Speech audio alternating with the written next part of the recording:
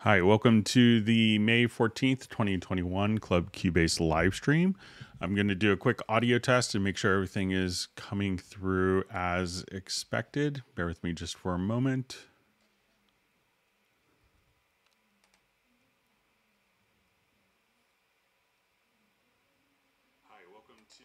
Okay, so everything sounds fine in my monitoring stream. My name is Greg Undo. I'll be the host for the live stream today. I work as a product specialist for Yamaha Corporation of America based in the United States. I'm presenting from outside of Washington, D.C. area in Alexandria, Virginia. If you have not attended a Club Cubase live stream before, how it works is you could submit questions in advance to clubcubase@steinberg.de, or you could simply enter questions in the live chat field. We'll try to go through all the questions chronologically as they've been asked. The ability for people to ask questions will far exceed the time frame for me to answer them in a real-time manner, so we'll try to go through them one by one. So if you don't see your question get an immediate response, if we could try to refrain or try not to post the same question repeatedly over and over again, it just kind of slows down the whole process. We'll try to get through all of them. Occasionally my chat field may get behind and I may lose a couple of questions, and if that happens, I'll apologize in advance. But we'll try to get through as many questions. And when you ask questions, sometimes if you could specify which version of Cubase and which operating system you're running, so you can say I'm running Cubase Elements on Windows 7, Cubase Elements 10, or I'm running, Cubase 11 Pro on Mac OS Big Sur. That information is sometimes helpful for me. So we don't have to try to figure out as much stuff. So we have people that are watching the live stream as it's going on, and people that will be watching it afterwards. So if you're watching it live, if you want to just introduce yourself, tell us who you are and where you're from, and we'll get started in a couple minutes as people get logged in. We will have an index of all the topics covered in the live stream posted in the comments field later tonight. So I'll go through the Hangout again, and we'll type up a summary of all the topics with timestamps so you can go directly to those points. If you want to search for topics that have been covered in previous live streams, you could go to Jan from Stockholm is kind enough. He created a website called cubaseindex.com, so you could search there. We also have Agent K, who's always been kind enough to moderate when needed. And another wonderful resource of information that I should point out is the Cubase Nation Discord. And I think Jazz Dude's involved with that with some other people, but that's another wonderful resource of information in addition to the Steinberg YouTube channels. So let's go ahead and take a quick look who's on while we get some people logged in. And we will get started in just a couple minutes. All right, so I see Tim Weinheimer from Mission Viejo and Jazz Dude, Sir Robert from Atlanta, Christian D68. All right, so we have Stefan from Sweden. We have Agent K, Uno Momento from Finland. All right, so we have John Costigan from Kenosha, Wisconsin. Sable Winters from Bay Area in San Francisco. We have Trance 2020. I'm always afraid I'm going to leave 120 out or say 120 too many times reading the name. From Berkshire, UK. All right, so we have Carlos from Colombia. Welcome back. Great to see you. We have Sir N68 Soren from Sweden as well. We have Michael Pierce from outside of London. Taylor Sapp from Pine Grove, Pennsylvania. We have Detlef from Dusseldorf, Germany.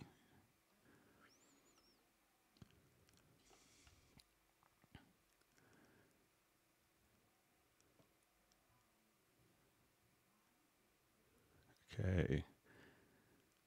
All right, so we have Filter Freak from sunny UK. It's made 17th live stream in a row.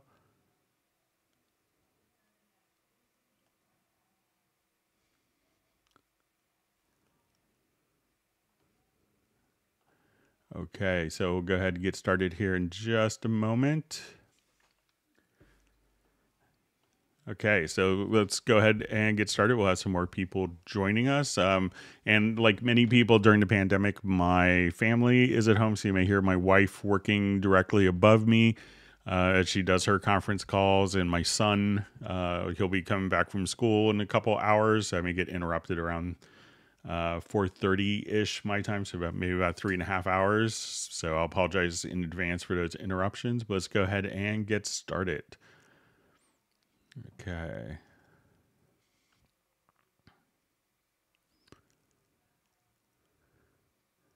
Okay, reading through different people saying hello.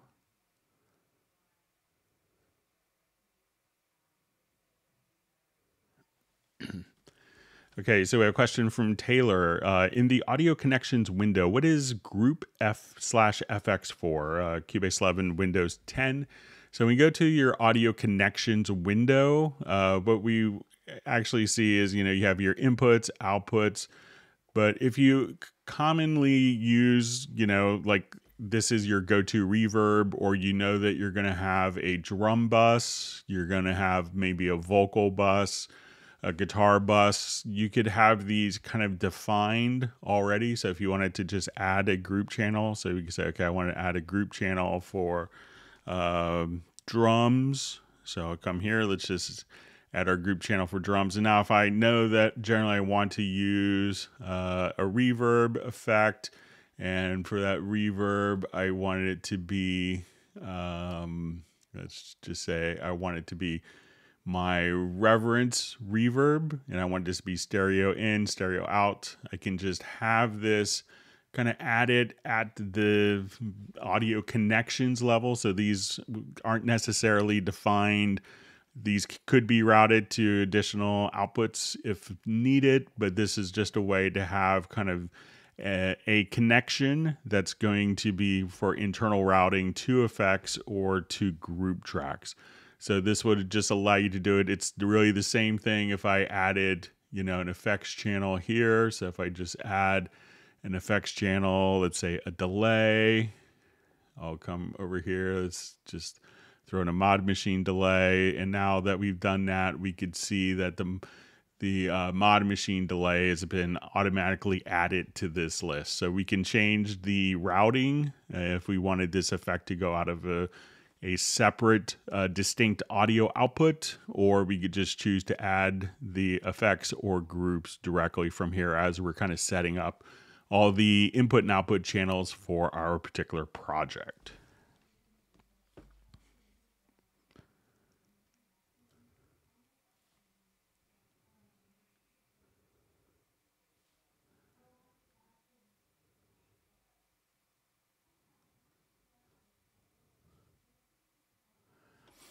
Okay, so all right, so we have a question from John. It says, please be patient with me, y'all. So no problem. Just, every level of question is fine. Can you please demo a simple example of having ready MIDI, play it back and add CC data, like one of them in the editor page, and adding expression, mod, attack, release, etc. Cubase 11. All right, so let's go ahead and I'll just do a quick new project. And we'll just start off.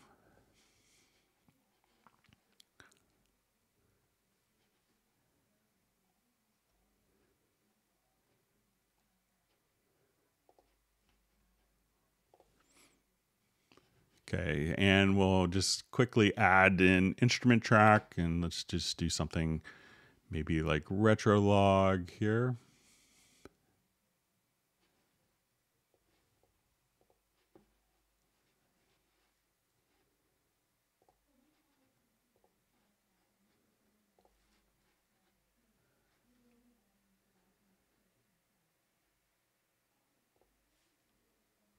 Okay, so let's say if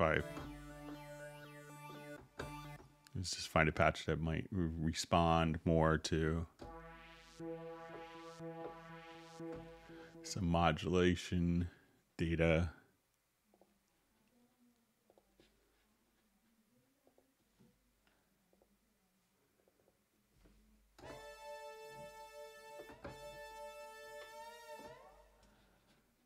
We just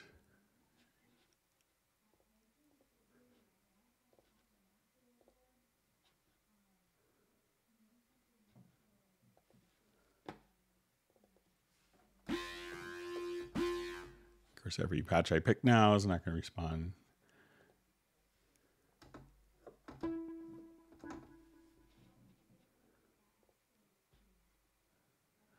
All right, let me just try maybe a quick pad shop. A lot of those will respond to. Modulation, just so we can hear the change.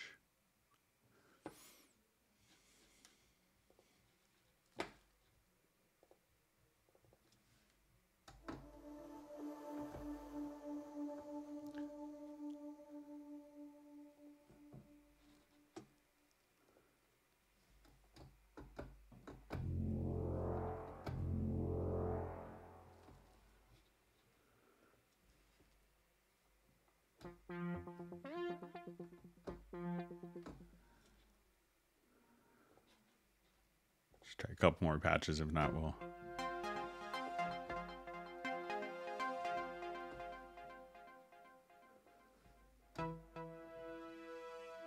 Or I know one that we could use real quickly, sorry. Let's try an orchestral one here.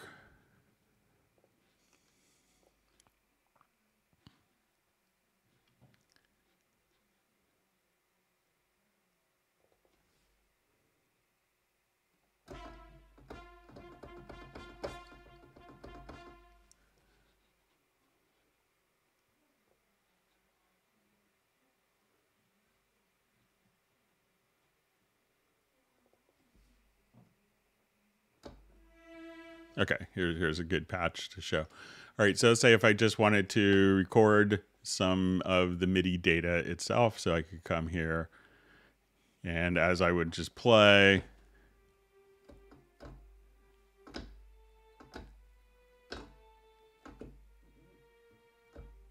so it's gonna be like really quiet. So let's go back and we could look at this particular phrase. And as we're listening to it, you may notice that it's going to be really quiet because the patch actually would need to respond to modulation data. So if I play it back now and I just move my mod wheel,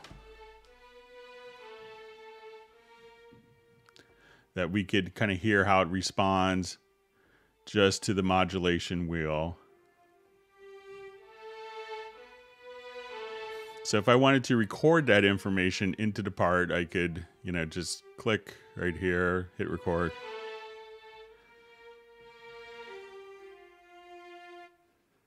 So click on record.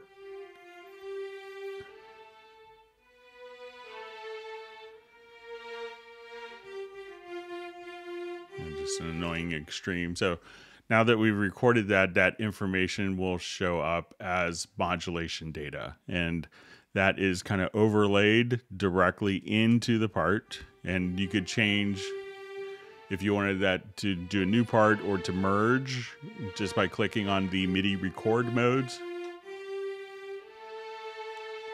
So once you set the MIDI record mode, so that modulation data is now a part of this event. So as I move the event in time, the modulation is all kind of contained within this event right here. Now you also go on to ask, so that's how you could do like CC data. And if you wanted to draw in, you know, pitch bend, which is technically a system common message, but if you wanted to draw in pitch bend afterwards, you could just come and, you know, draw the pitch bend in the event so that it will just do a pitch bend as it's playing.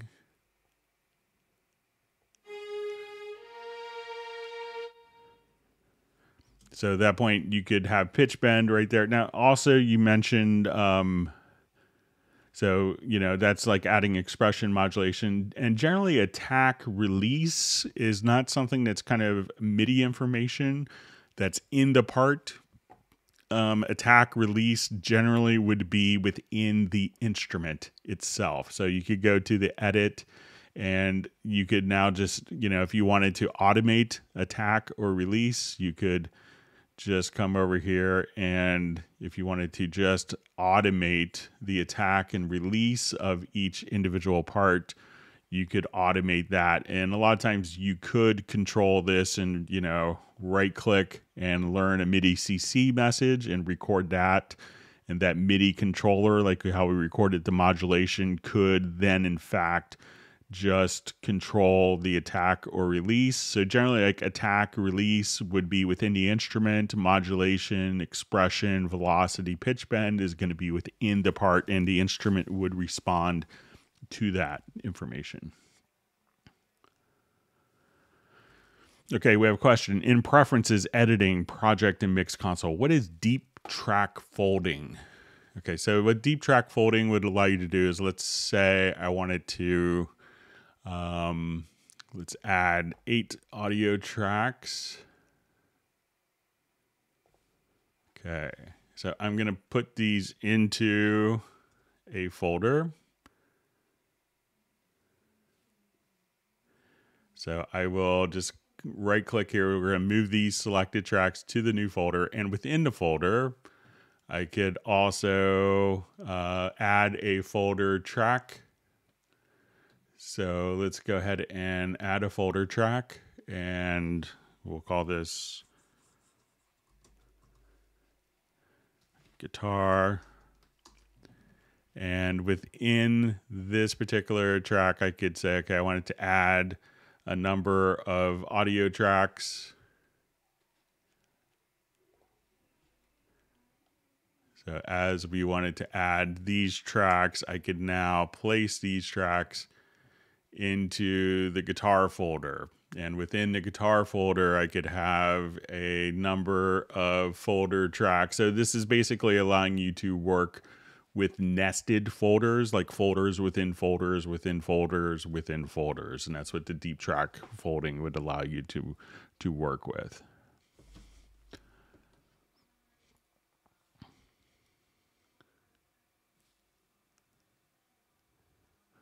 Okay, so we have Ranfree from Fort Smith, Arkansas checking in. Thanks for joining us. All right, wonderful to see Jazz Dude on the live stream. All right, and we have Matt checking in from London. Okay.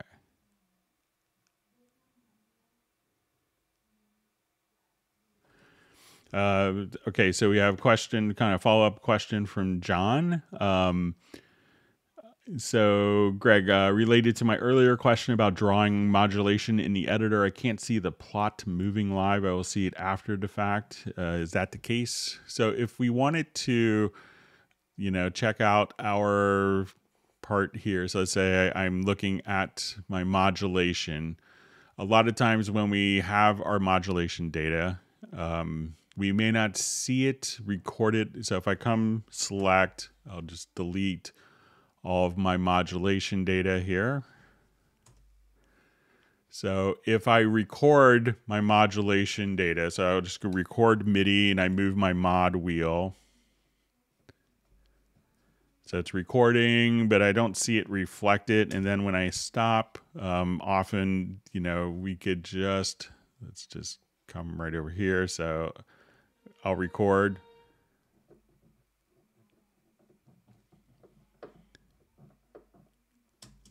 Okay, so you may not see the modulation data appear until you actually just put it into to record enable within the MIDI editor. So now if I record, let's just try recording some modulation data. So now that this is enabled here, this little icon, I will undo that recording. So let's say, without this little record in editor icon, I can record, move my mod wheel up and down. And then when I stop, often you see the modulation, but you could now just make sure that you record within the editor. And as we record, if this little option is checked, now you'll see the controller data written within the editor itself. So just make sure that within the editor, if it's open, that you have the record in editor option enabled.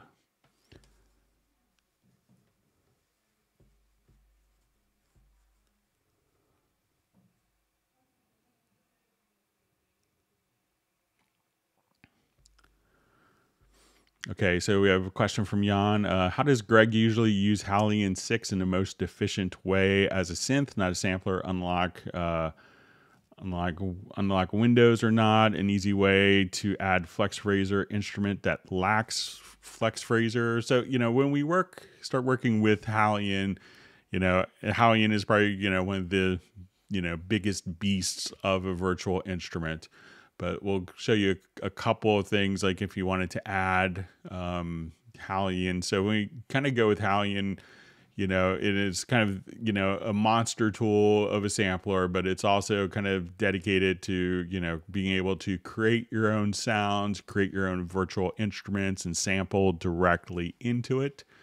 So if I just wanted to, and some of the things that you'll see that are kind of unique to Halion is you could actually just kind of take, different windows of the program, and you could actually choose to undock different windows. So while you have this part of the instrument open, you could move parts of the instrument around. So a lot of times I will tend to try to keep things as if I'm doing a sampling session, I may have, different parts docked, and you could have different kind of window configurations. So if you wanted to just click here, you could just like different screen sets. So you could actually have, a basic or more advanced or an extended, relationship directly there. Now, if we wanted to just kind of starting, let's say with a sampler and like a synthesizer sound inside of Halion and adding the flex phrasor. So I will just come over, let's find something. Okay, so let's just do something from Simple.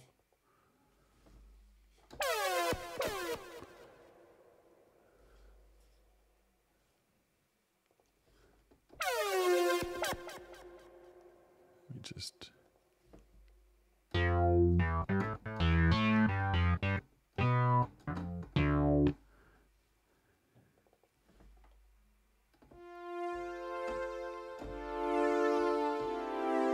okay, so say I just have kind of a simple string patch.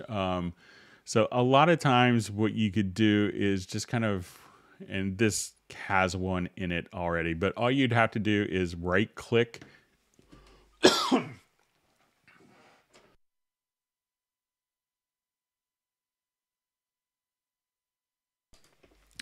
Excuse me about that. So if you right click, then you could load, if you go to new, so I'm going to select this patch here, and then we could go to new MIDI module. And as we want to just go to MIDI module, you could go to player, and now you could incorporate the flex phrasor. So if I wanted to edit the flex phrasor, at this point we could choose to, okay, we have flex phrasor 1 here. So I could just load up a particular phrase. So let's say I just wanted to now come over here to maybe like a quick string.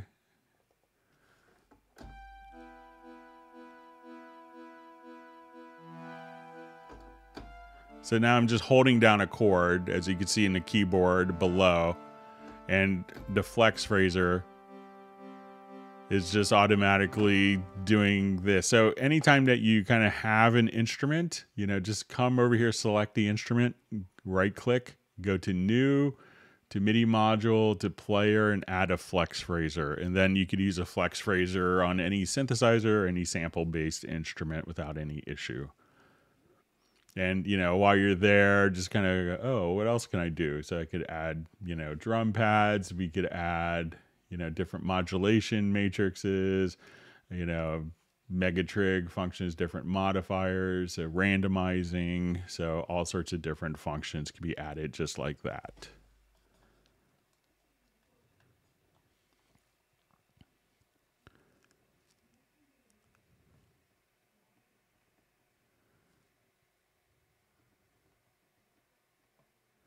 Okay, we have a question. Hi, I have a problem with L function on my mix. It didn't work well. Could you help me? So what the L is going to be for the listen bus. So if we have a project open, I'll just select.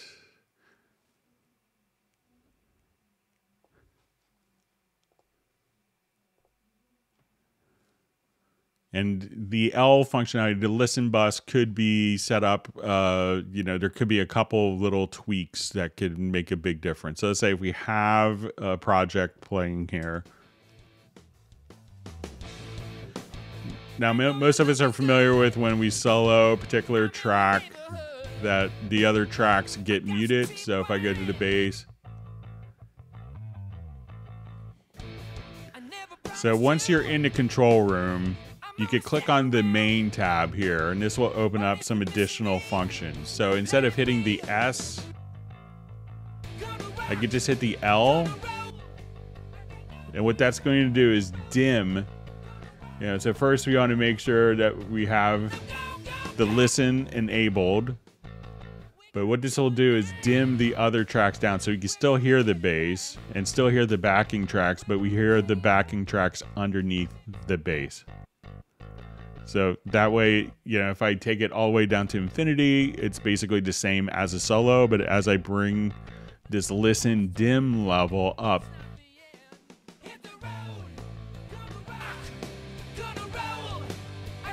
so you say, okay, let's just listen to guitars.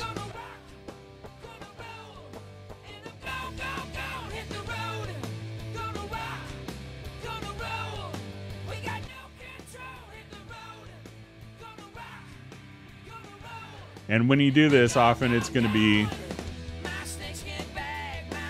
so like if I solo the guitar here, this has like an amp rack on it. So often if I did a listen and hit the L button, we would hear without the effects. But if you wanted to hear the insert effects, we could just click on this little, activate to use the after fader listen mode. So now we can hear it with the effects. So we'll have both guitars, and I could bring up the other tracks. But if this is turned off, we don't hear it going through the inserts and EQs. So now, soloing mutes the other ones, listen will dim. So make sure that you have, listen enabled. You could set where you want to be pre, at what point in the signal chain it's being monitored, or what the dim amount.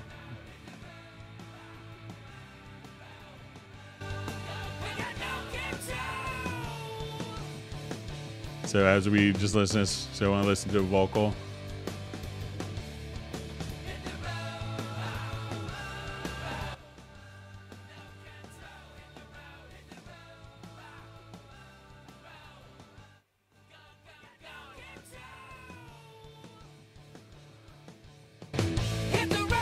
So give those suggestions a try, but if you don't see those settings, it's, they're kind of underneath. So instead of like bringing the top up, click on the main tab, and that will expose those functions for you for the listen bus.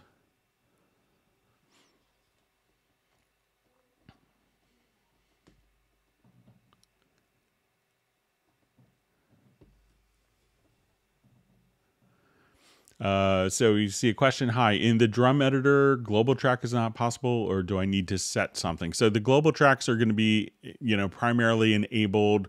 I think it's just limited to the main key editor. So let me just check just to make sure. So I think it's intended just for the main. So let me just add another.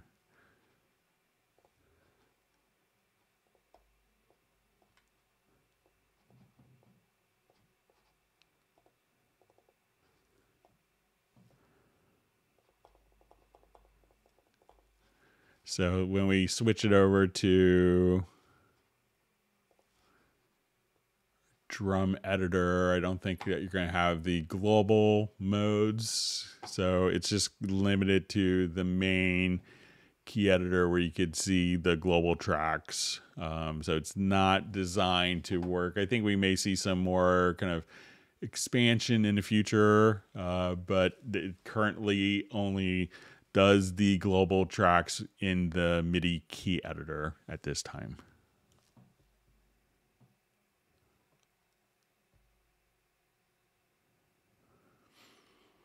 Okay, so we have a question: how to get the MIDI notes to follow the MIDI window when have to move the event in the timeline.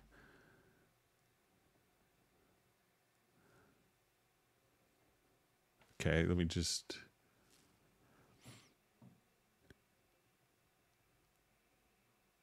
Okay, so if I have this part selected, I'm not sure if I'm understanding the question entirely. So I'm not sure if you have the ability of, you could probably watch me answer this incorrectly and be completely off. So, okay, so when I, come and move the MIDI events here, I could see it reflected in the MIDI editor automatically, and that's when this is synchronized. So if I move this, that doesn't affect that. So now as I have the event selected, we can see that, and I move the events, we see the editor reflect those changes automatically for you.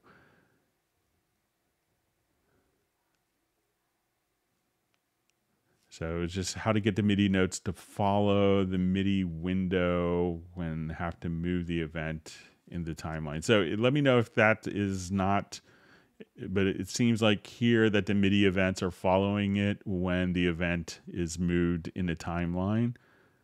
So I'm not sure if you have multiple parts selected, but if you have just that event selected on the project window and you have like maybe the lower zone open here, that we could see those changes automatically reflected between those two. But if yours is doing something different, let me know.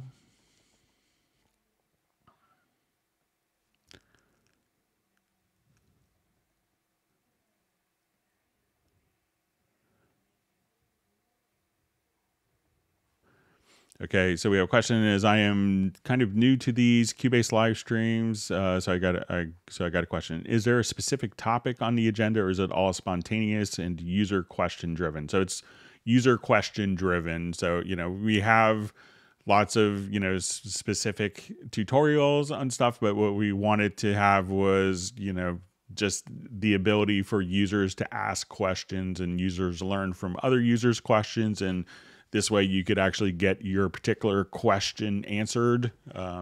So we want it to be a bit more interactive than other formats. Okay, so we have a question: how do I combine multiple audio tracks into one track? So there's a number of ways of doing this. One is, if I wanted to take all of my background vocals, we could just come over here and, we could do an export audio mix down. And at this point, if I just have, let's say, all of my background vocals, and I will just put my left and right locators. Let me just close this window quickly, find some events. All right, so let's say I wanted to take these events here and bounce down all these gang background vocals to, to one particular file. So I could, in lighter versions, we could choose to solo all of the tracks.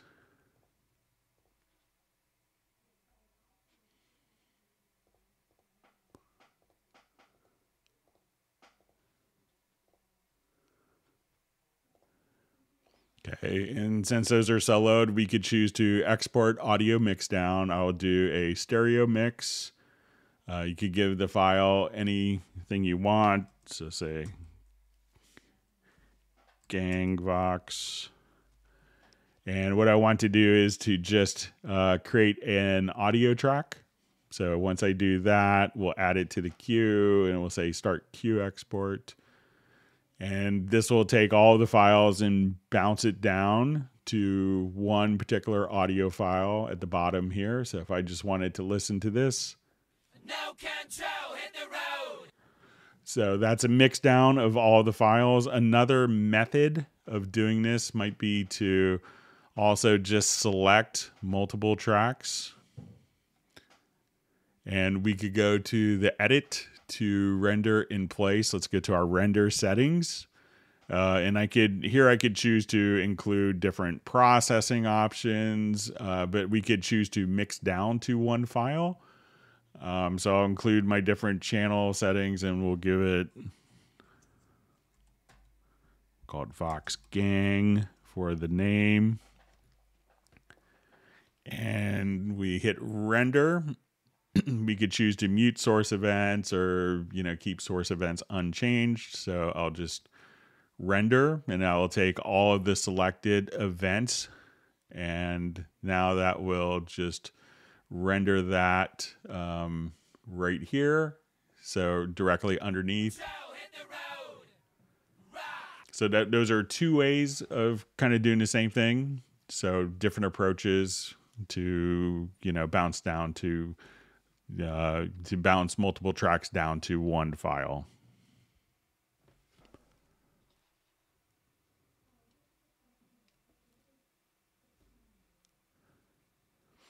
Okay.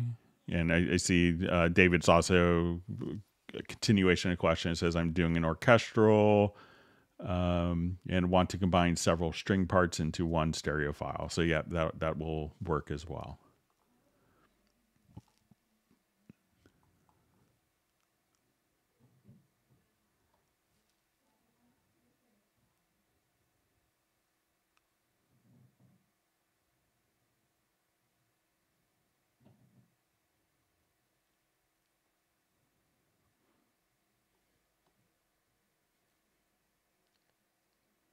Right. And we see other people providing different, other solutions as well.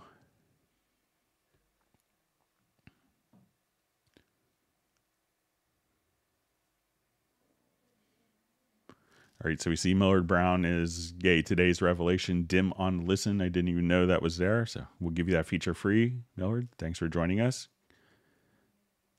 Hope you're doing well. All right, so James from gloomy LA.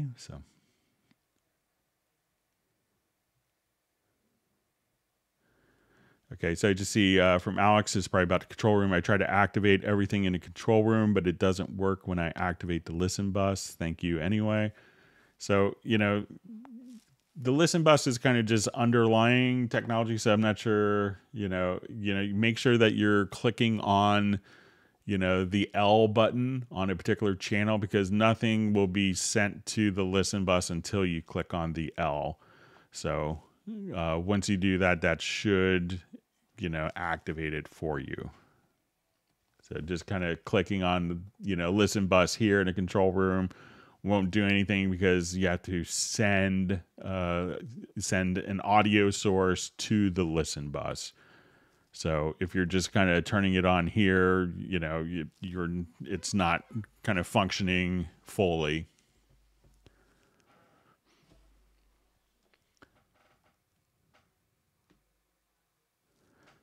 All right, so we have Millard Brown's giving coffee beans away today, so that's kind.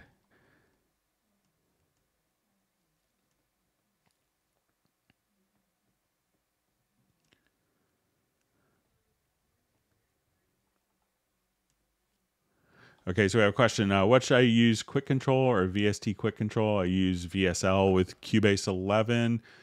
So when we have, quick controls, so probably, if we wanted quick controls for a particular like audio track, we could have, this would be kind of like track quick controls. But if we had it set up for an instrument, so let's say I go to Retrolog, and we add this, we'll have our quick controls for the instrument, but we could still kind of just toggle back and forth if you wanted to control the volume and pans. There's different presets for the quick controls, but really, you know, as soon as you load up the instrument, that's when the quick controls will set. So you could have the quick controls kind of mapped to your 8 go-to parameters, you know, and that could be going to any audio or MIDI destination. So if you wanted to do it with internal plugins, or if you're using VSL, you know, it'll kind of function the same way.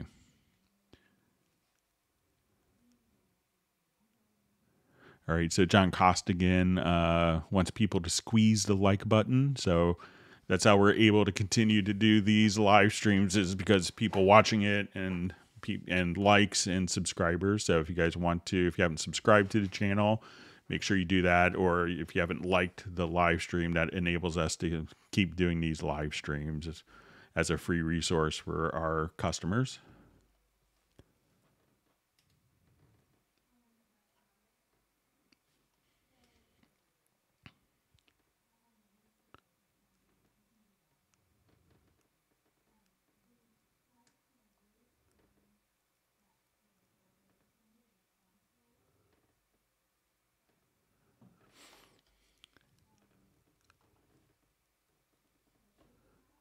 Okay, so we have a question. Greg, is there any plans for Steinberg to bring back the MIDX8 and have some new drivers for it? We need the timestamping back. Also, anyone running Cubase 10 with MIDX8 on Mac, Mojave, thank you. So I still, you know, run my MIDX8, you know, and it used to be kind of that the timestamping, you know, was very unique when it was introduced, and then a lot of that functionality did get introduced into the timing kernel of the operating systems. So I haven't heard of any plans for the MIDX8. You know, I know that we still have people that want a large format, you know, MIDI interface, but you know, they tend not to sell well. So, you know, when you kind of look at the economies of scale, you know, there's not, you know, in our world of VST instruments and their popularity and every device coming with a USB MIDI port, you know, when you look at the number of sales from like a product planning, it's hard to justify, but I will, you know, pass it along as feedback from the live stream. So, but I haven't heard of any plans for a new large format MIDI interface. I know some of my friends are using, was it the iConnectivity that works over Ethernet with good success for really large MIDI setups.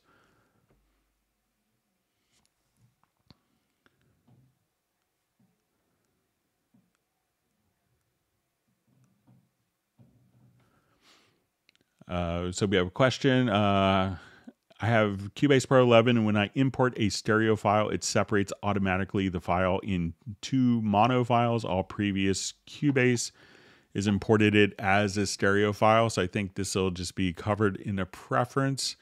So let's go to editing, and I think in audio.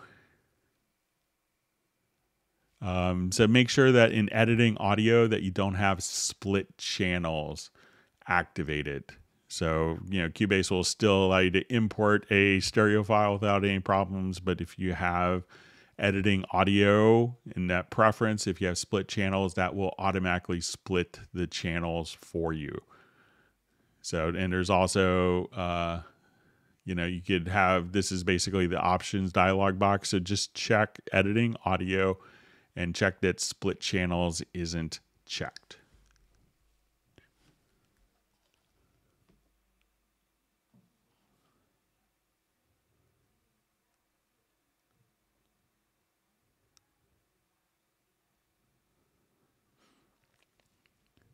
Okay, so I just see from David Nelson, this is awesome. What are you doing? So unfortunately with the, I was probably doing something 15, 20 minutes ago. So, but if you can, I may be able to tell you what I was doing. If you could just let me know what it was, if you need to, so. Okay, so question, Greg, I must have done a shortcut or something and the buttons R and W and layers disappear from my tracks, and now I have the inserts, send into place. I searched in preferences, didn't find. So if we have, let me just make sure we have it. Okay, so when we want to see like, the W and R here, this is actually controlled from the track control settings. So if we wanted to right click, we could go to track control settings. And just at this point, you could say, I want it to, we see that we have hidden controls as well as visible controls. So, if I wanted just pull out the ones, let's say R and W. So let's say, read and write enable. So if we just remove those and hit apply, you can see that they disappear. But if I wanted inserts, EQs, and sends to appear, then, we could hit apply, and now I could see all of those on a particular track. So, or we could remove that. And as we work with this, also, something else to be aware of is that they could be on two different lines. So we could say, okay, my channel configuration, these could be on kind of, track name like row 1 or row 2.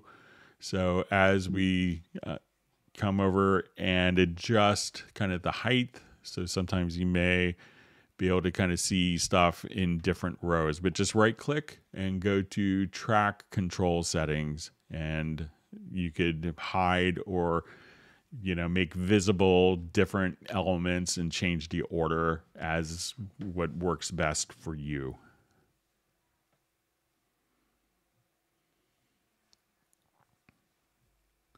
All right, so we have Michael Teams checking in from Weatherford, Texas. So thanks for joining us. And I think the virtual free ice cream gets started with Michael. So.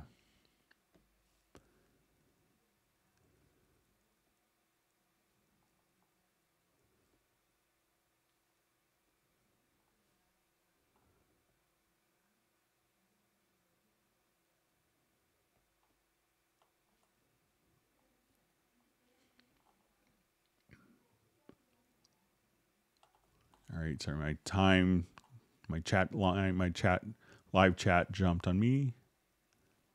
Okay.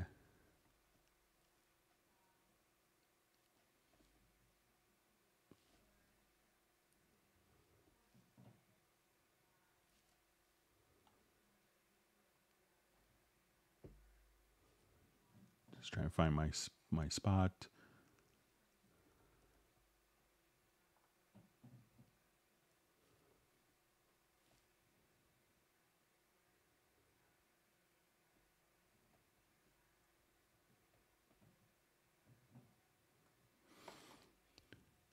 Okay, so we have a question. Can I use example audio files in Groove Agent SE5 to toggle mode? I'd like to press a keyboard key to play the sample until I press the key a second time and it should stop. All right, let's take a look at it.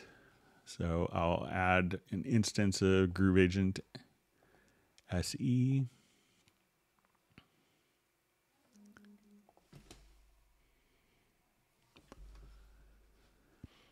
And I'll take just our little vocal file that we just created here. Hit the road, rock, roll. Okay. No control, hit the road, rock.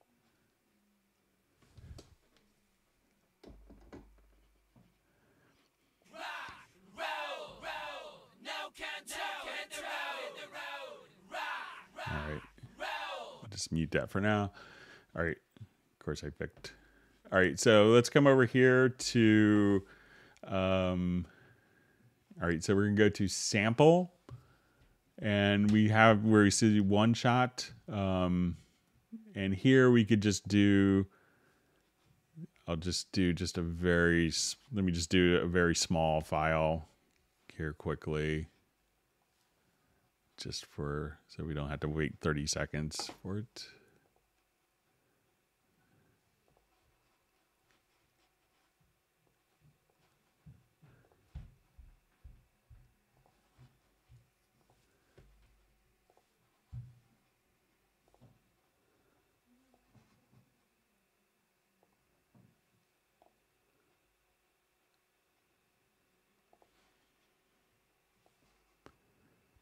Okay, so now we have. All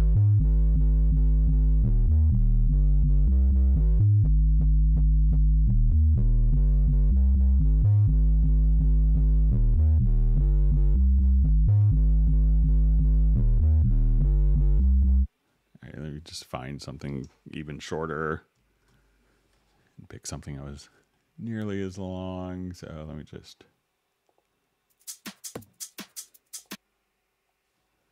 Jump to a different library here.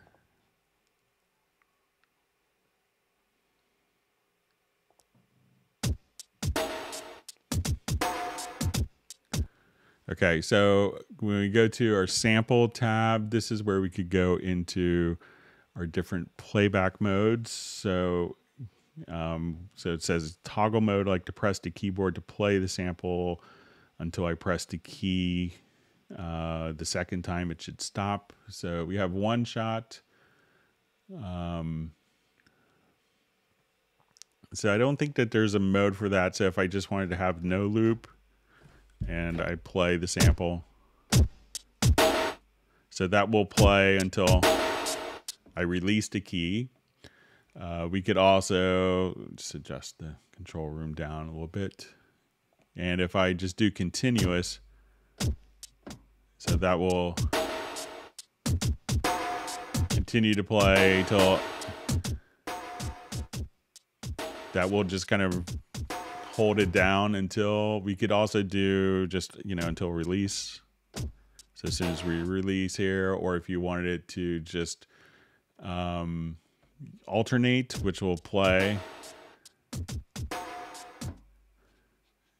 So let's say, let's do like a one-shot mode. So there it's going to play.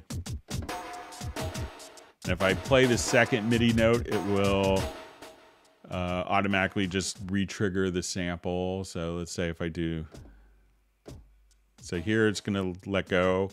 It'll play through until I think to the end of the sample under no loop. And if I want to come here with continuous, so it's going to play the sample. And when it gets to the end, we'll kind of continue to loop, I believe. But I don't think I see the exact scenario that you have. So say until release. So as long as I hold this down, it'll play until I send it a MIDI note off message. And then we have alternate, which will play it forward. And then I think it's going to play it backwards to alternate. And then we could have that until release. But let me see if there's any other. So I don't see the, play the MIDI note, play it until the MIDI note message starts again. But let me just check to see if there's maybe a way to do it like within an exclusive group.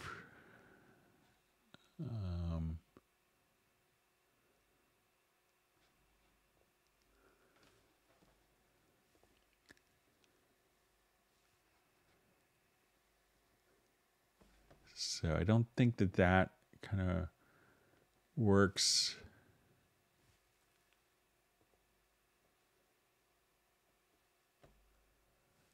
In that way. So I don't see a way, but I could kind of just continue to play around with it. But I don't think it's going to play, because usually a MIDI note message, is designed to, play the sample until you release and have it loop, so that, it's kind of could be counterintuitive sometimes to, transmit a MIDI note message to have it stop. But there may be a way of doing it. If you want to email me at clubcubase@steinberg.de, I could play around with it some more.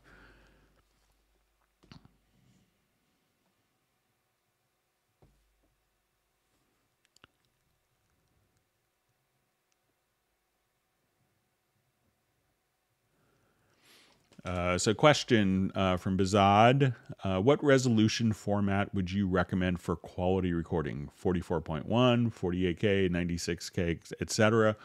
So, many of my, top engineer friends, like I had this question, I think Tan May was asking me, like, what sample rate Zed uses for all of his productions. It ends up he's just doing everything at 44.1.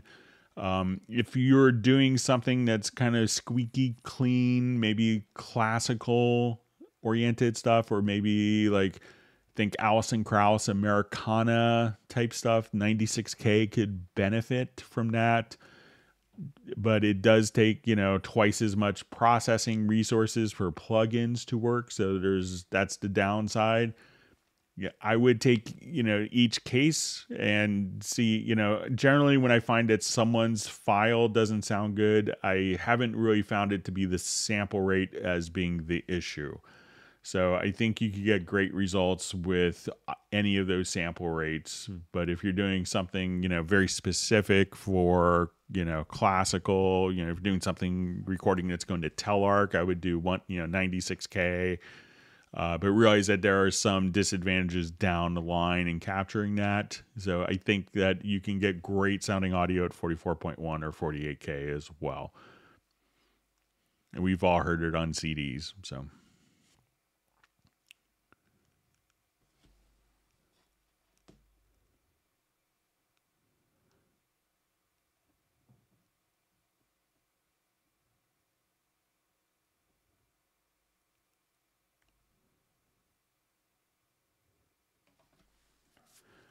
Okay, question from John related to my quick control question. If I have rack instruments and need to get my CC from my external library, how do I control? So, these are going to be, let's add just a quick empty MIDI track.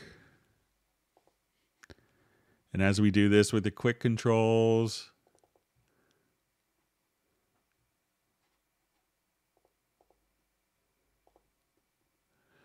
as we work with this, you could just say, you have a list of all of your MIDI CCs. So if your rack module or your rack mount device or your hardware keyboard, you could just assign your 8 MIDI CCs. So you say, okay, it responds to MIDI controller 52. It also responds to, I want it, controller 31. So once you kind of go to a blank quick control, you can see all of your MIDI CCs available so that you could send it out to your hardware devices. So just do that. So just double click in the blank field and you could set the MIDI message that it's going to be transmitting. And you could have the quick control messages, have your 8 quick controls, not only for your virtual instruments, but for your hardware instruments the same way.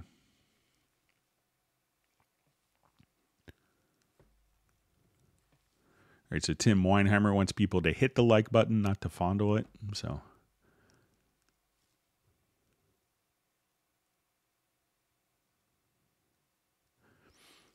right, so we have a question from Norway. How do you transpose in Cubase with a normal keyboard? You have transpose buttons that you can push like +1 or 4, -1, -5 after what key you want to play.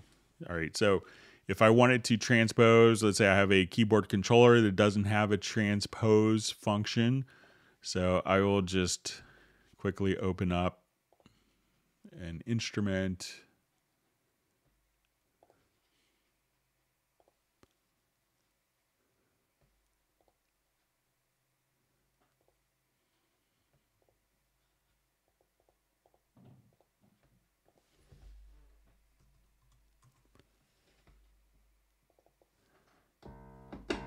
So when I want to do this, we could, if we wanted to transpose in Cubase, if our keyboard controller doesn't have that, we could go to the input transformer and we could set this to local or to global. We could activate the module. So I say I want to transform under function. We'll say type is equal to note. And how we want to affect that note is we're going to take value 1, which is the pitch, and we could subtract 1. So I could just come here. So now that's playing a B. So this is just transposing. So say if I want to, hitting the same note originally and now transposing it down directly here. So that's how you could do it. So once again, go to the input transformer. You could set it to local if you want it just on that particular track, or globally. Make sure that one of the modules is active. Function transform, we'll say type is equal to note. And in the action target, we want to say value 1 is, we'll say subtract or add, and that would allow you to do your transposition.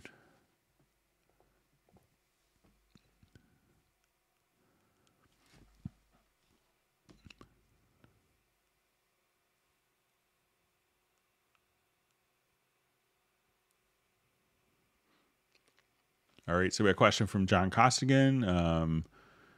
After going through the Cubase index, I wondered what is the best practice of drum replacement for both MIDI and audio tracks? All right, so if we have like MIDI tracks, let's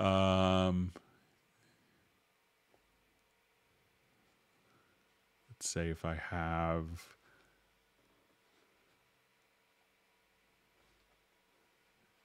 let's see if this has MIDI drums in it.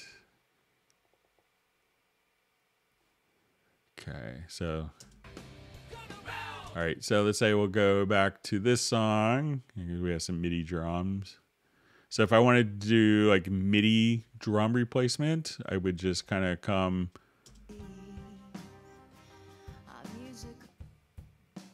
So let's say I have this, and I'll turn this up a little louder so we could all hear it a little easier. So, you know, if I have my MIDI drums, I could just kind of choose different kits. So let's say I wanted to come over here to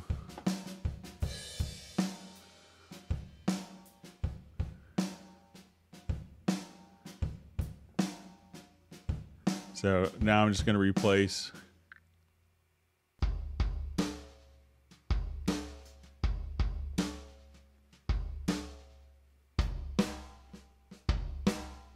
and if I wanted to listen to that in context.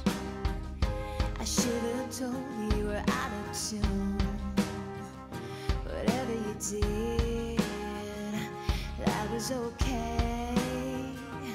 Up until now, that was okay.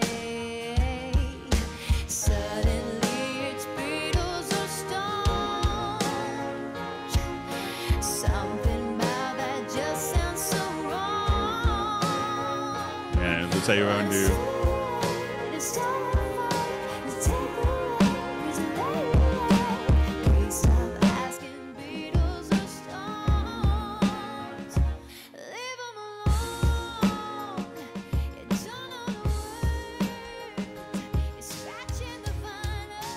so that's how you can do it for MIDI. And if I wanted to do like changing sounds of acoustic drums, I'll just jump over to another project here.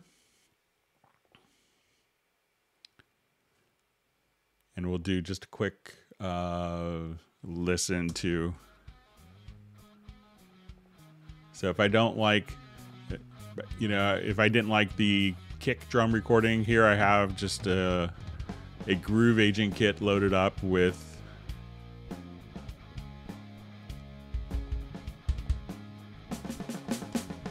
samples. So if I wanted to, if I didn't like the kicks that I had here, I would double click, go to hit points. Let's edit the hit points, and we'll kind of just zoom in a bit. And we want to have the hit points kind of fall wherever there's the actual kicks. So you could adjust the threshold, and I'll just say we're going to create MIDI notes. I have my drum instrument defined here, so I'm going to say create MIDI notes, and we'll say we're going to retain the dynamic velocity. I'm going to put it onto C1 onto the selected track. So I hit OK. This has now generated a whole kick drum pattern. So if we open up Groove Agent, we can see the kick is playing here. and I will mute the audio kick drums. So the same exact timing. So if I wanted to even make this kick louder or tune it.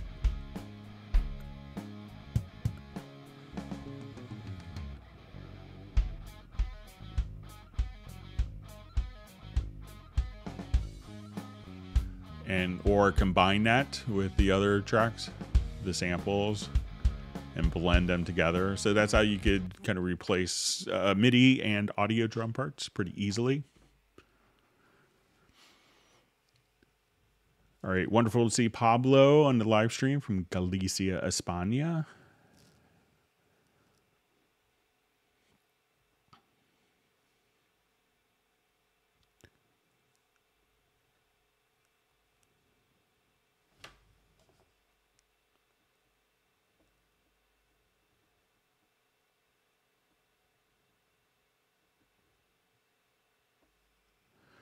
Okay, so we have a question. The mute all tracks button in the upper right toolbar, I've accidentally hit it and had a stressful time remembering guessing which tracks were originally muted and which were not. So let's take a look. So let's say if I had some tracks muted here.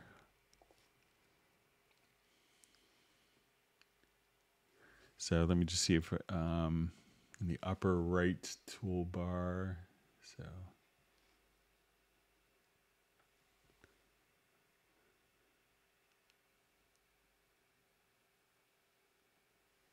I'm not sure if it's this.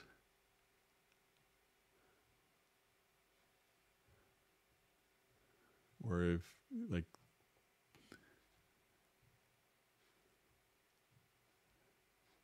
just seeing if I could find the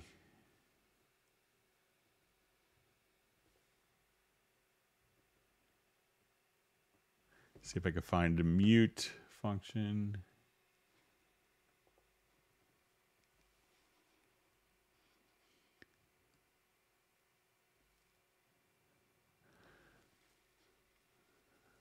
So just seeing maybe just from Alpha Drums. So it says the mute all tracks button in the upper right hand toolbar.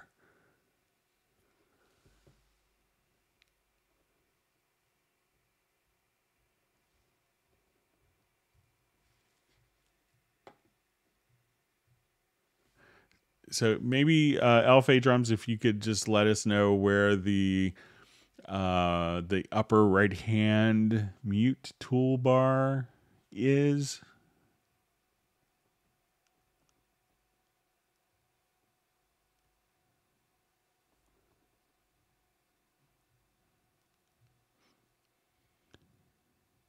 Okay, so there's the disable. Let's say I'm not sure if it's this mute bar here. So if you wanted to hide it, you could just, come right over here and it's just going to be the state buttons. So when you go to the setup window, just go to the state buttons and then you could hide that. So I think that's maybe what you're kind of getting at reading kind of your next question, your next comment.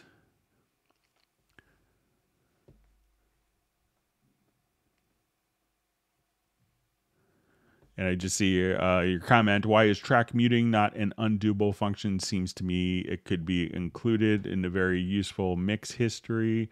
What you could do before, if you accidentally do it, I know you said you accidentally do it, but you could take a mixer snapshot.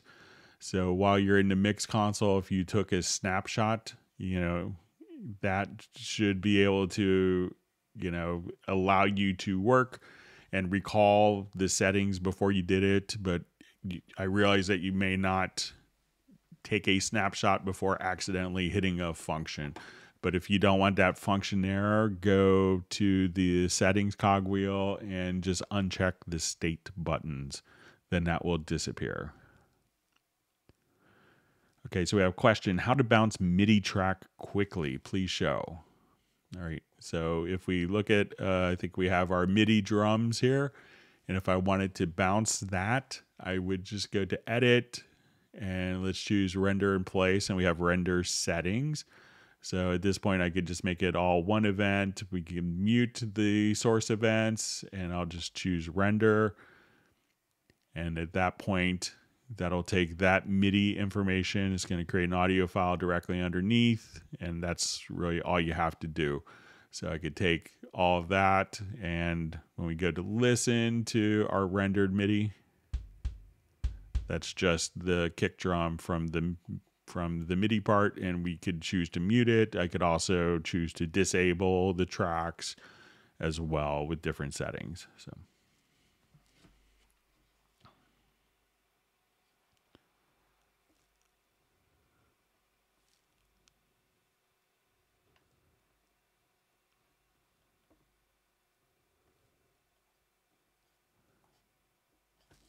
Sorry, my chat field jumped on me.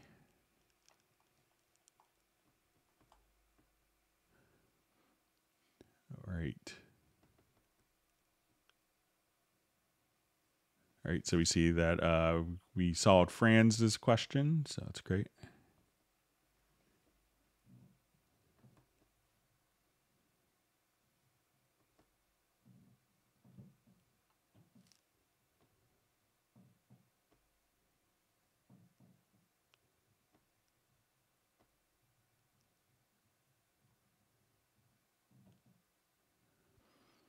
All right, reading through comments. So we see another one. You are so great. I activated it all. Maybe it's a problem with the monitor setting and section audio connection. So.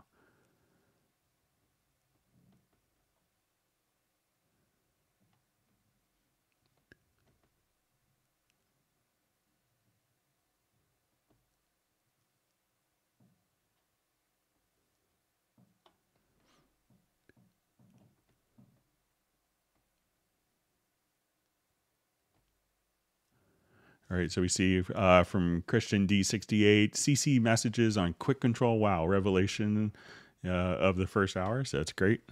I haven't set that up in a long time. So, all right, so we have Fred checking in from Prague. His question is, does Cubase 11 Pro video player drop 4K to 1080? And if so, when rendering out, does it render the cropped image, the 4K image, or a 1080 version of the non-crop? So it's going to render a 1080p. So I'm not sure if it will actually import a 4K video.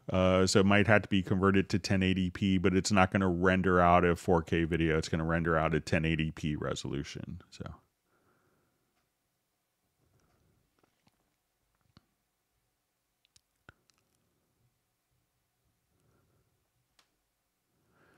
Okay, so I think this is about CC messages on a quick control. Does it also work with on-off CC 80 to 83?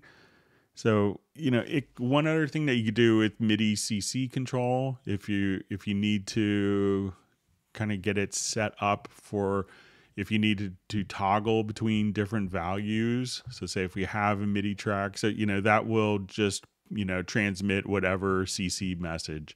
But sometimes you realize that you may need to actually set a particular event. So if we go to MIDI inserts, something that might help, if you go to MIDI control, not MIDI echo, but to MIDI control, here you could say, okay, I want like this default to start at 100 for modulation, and at this point this will, when you play the track, this could automatically transmit specific MIDI CCs as a starting off point, which is helpful for like sample libraries, strings, where where you wanted it to be starting from a known starting point. So you could use that. So if you wanted to set something to 80 or 83, and I think you could use multiple instances of that if needed. So that may help in that scenario.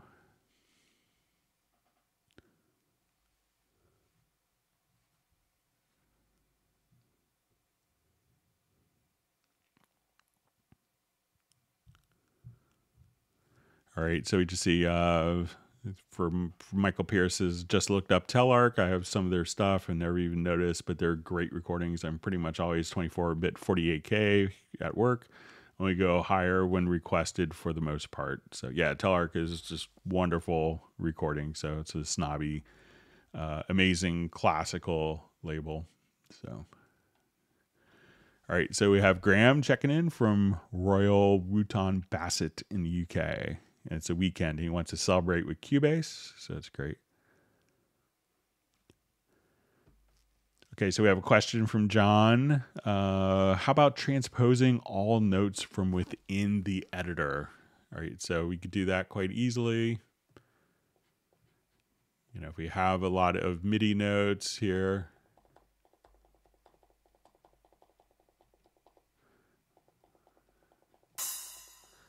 All right, so if I wanted to transpose, you know, so let's just kind of come right over here. So if I had the note selected, so let's say I just select all the notes, I could, you know, one of the things you could do is just go to your pitch and you could just kind of hover directly over here. You could also have the notes and move them up using the up or down arrow keys on your computer keyboard. If you hold down shift with those keys, you could have it automatically go an octave. There's a transpose setup function as well. So you could choose to, you know, I wanted to go up 3 semitones. You could do that. You could also, if you're so inclined, you could say, okay, I wanted to keep notes in a specific range, or I wanted to do scale correction. So I was in C major and now I wanted to transpose to, you know, C, you know, Phrygian scale. You know, you could set that up as well. So a number of different transposing functions, but, you know, probably the arrow keys are most widely used, and the shift plus arrow key just for, you know, I used to be the king of that when I was doing lots of MIDI programming, you know, layer apart an octave up, layer apart an octave down, you know, bring their velocity, adjust velocities accordingly. So that's a really handy way of transposing as well. All right, so Fred Robinson wants everyone to give that like button a slap. So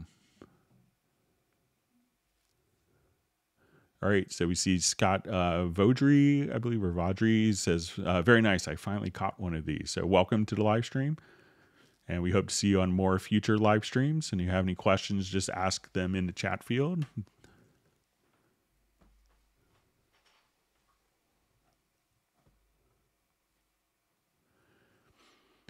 Okay, question. If I keep recording track 1, 2, 3, what is the easiest way to make them all in time? Quantized perfectly, same timing?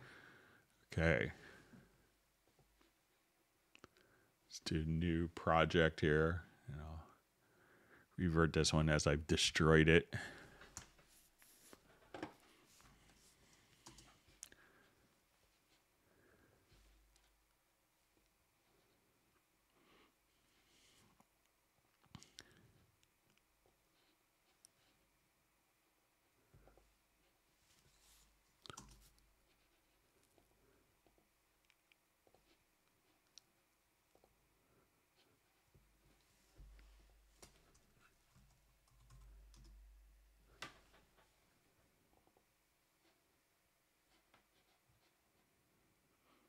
Okay, so I'll just duplicate this track a couple times.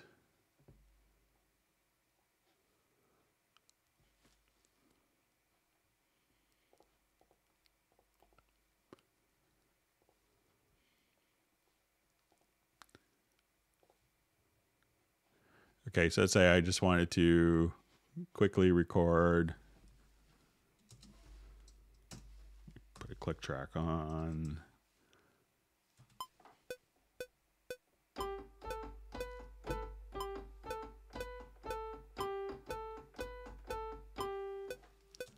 Okay, so I have quarter notes there, and let's do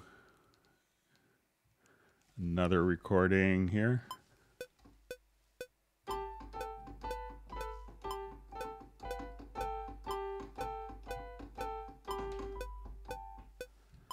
Okay, and it's my atonal composition. All right, we'll do another recording. Yep. Let me just select the previous next track.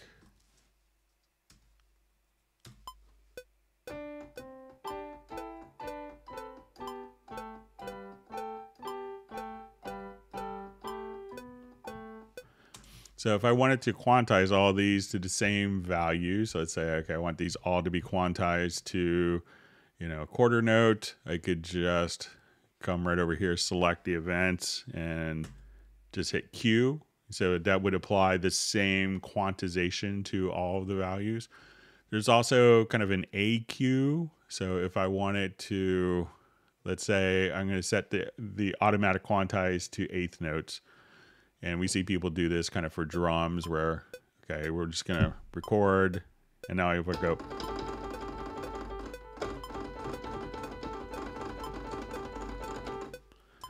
And we go back. Now, since I set that to AQ, that would quantize on input. So let me listen back.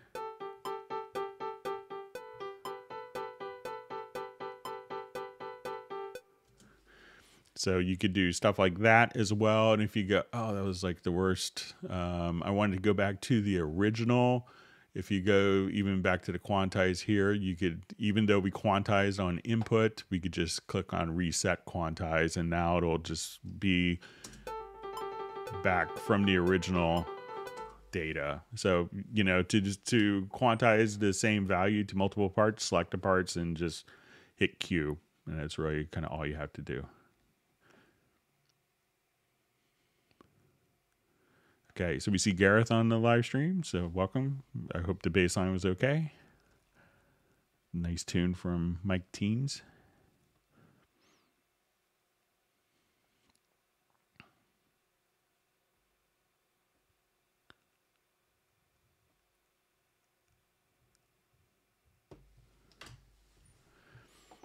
Okay, so we have a question. Hi, I'd really like to change the scroll direction of Shift plus mouse wheel.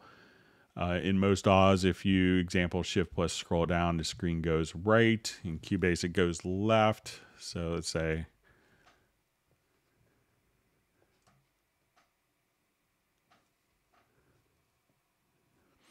okay. So I'm not sure if it's user assignable. So let's say, okay, so I'm holding down Shift and so I'm going up, and we can see that now when I go up, it's going to the right. And I know that there were some changes with 1102. So let's say if I take these events and let me just duplicate them a couple times.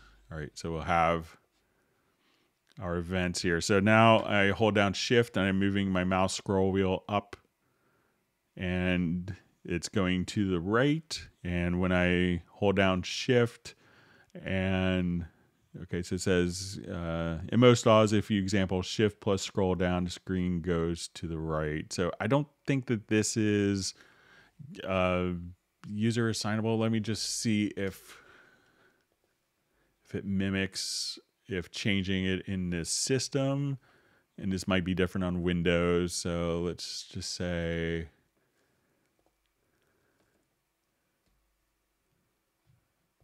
if we change the scroll direction, if that, all right, so now I'm going down, it goes to the right.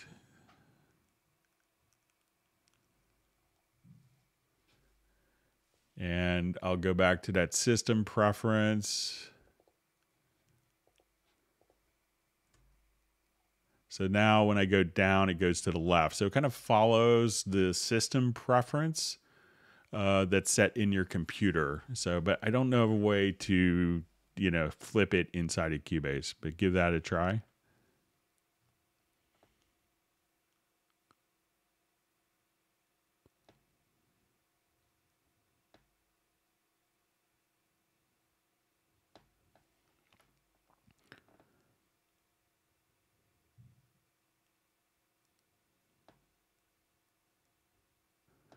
Okay, we have a question. When soloing a track with effects send, how do I stop the other tracks that feed that effects from playing? Okay, so let's take a look.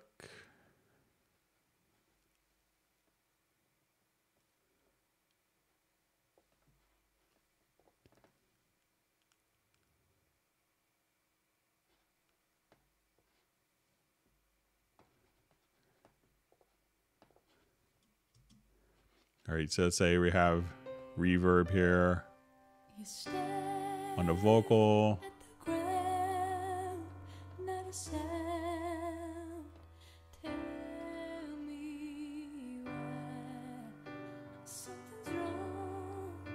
And I'm going to put that same reverb on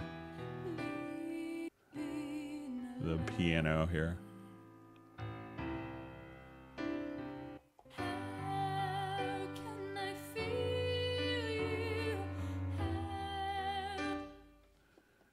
And I'll just make this a really kind of super obvious reverb. Something just annoyingly big.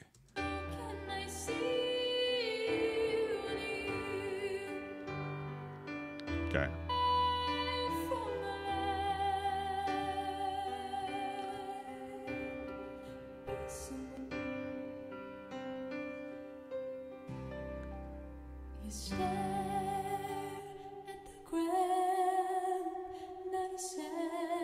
All right, so the piano is feeding.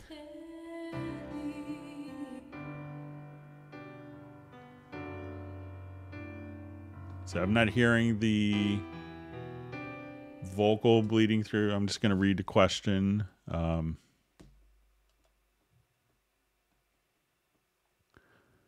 Okay, so it says, when soloing a track with effects, send, how do I stop the other tracks that feed that effects is from playing?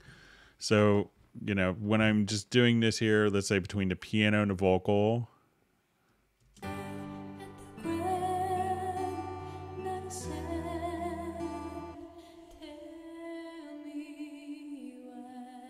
so I'm not hearing any of the piano.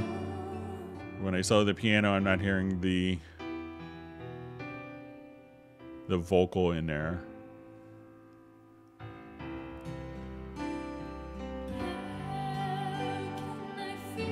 And I'll show you, I'll just take a look at the mix console and see if it's like a pre or post fader, pre or post fader send kind of thing.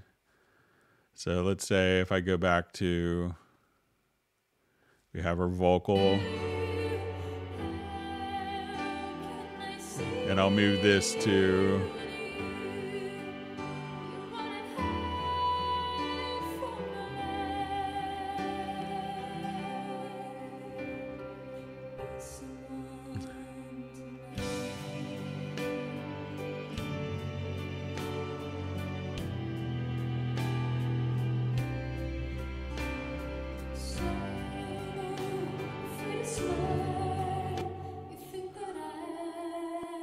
so even switching from pre and post fader.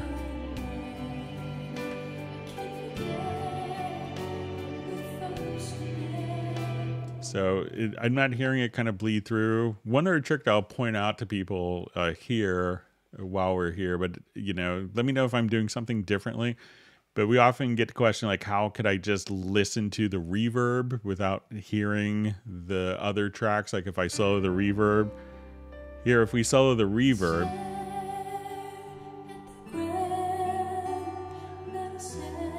you know, at that point, that would solo everything. So I'm just going to reread the question. All right, so it says when soloing a track, so that doesn't seem to be bleeding, but if I solo the reverb, I would hear everything feeding into that reverb, plus the original tracks. But if I only wanted to hear the reverb, all you'd have to do, and not like the source tracks, but just a reverb, you click on the L button. That allows you to listen to only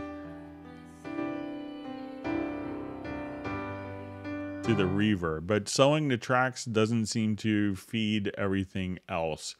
So I'm not sure, I'm just using a standard effects channel track. I'm not sure if you're using a group track to do it. So, so see if you're using an effects channel track or a group track, maybe that's treated differently.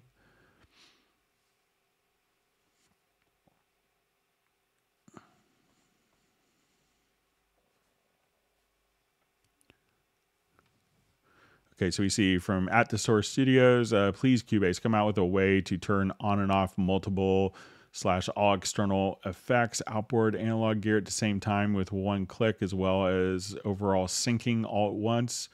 So I'll pass that along. One thing that a lot of people, maybe don't realize, and I've learned this recently myself, if you get to the audio connections, a lot of your external effects and external instruments, they could be saved as favorites that could be kind of called up. So you don't have to sit there and do all the routing, but, and it also could depend on, what effects are on the particular track. So that's why you have to kind of manually measure the delay. But I'll pass that along as feedback. Okay, so we see from Sven Isaacson, tip regarding sample rates. FabFilter just published an excellent video on the subject here on YouTube named Sample Rates, the higher the better, right? Highly recommending with surprising conclusions. Okay, so, I see from Taylor, do we need to re-ask questions that were asked before your chat box jumped? So I don't think I lost any questions, but if I missed one, feel free to ask it. If it, I try never to, even if I don't know the answer, it's a tough question, I'll try to tackle it anyway. But if I missed a question, Taylor, let me know. But sometimes when it jumps, I could go back and find my place where I was. So I don't think I lost anything.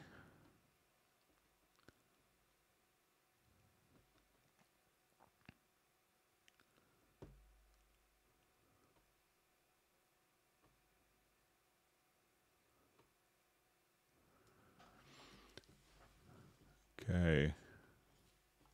As my chat field just jumps on me.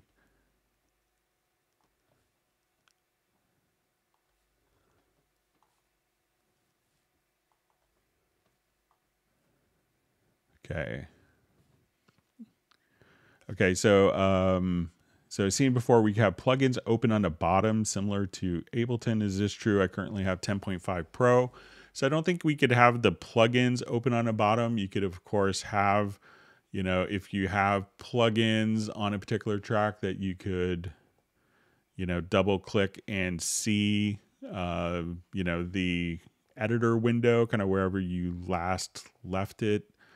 So they're not kind of anchored to the bottom, but they're kind of anchored to their last open position. But you could have, all of your mixing, your inserts and sends, as well as, if you have, your sample editor or MIDI editor, sampler control, or chord pads. But I don't run Ableton, but but it's not where the plugins automatically show up in the lower zone. So.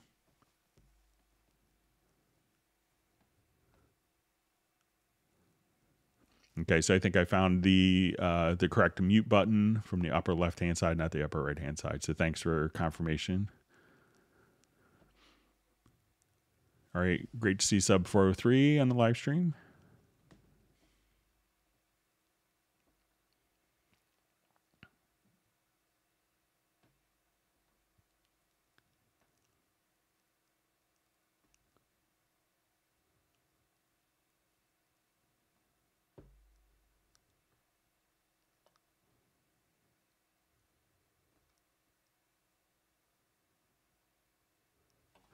Okay, so we have a question from sub 403. When I hold the command button Mac and use the scroll wheel, the event zooms in or out. Is there a way to stop this from happening? So, if, I guess so if, so we could zoom in and out this way, which is kind of a handy thing. Let me see if there's a way to deactivate it. Most people like that, but let's see if we go to tool modifiers.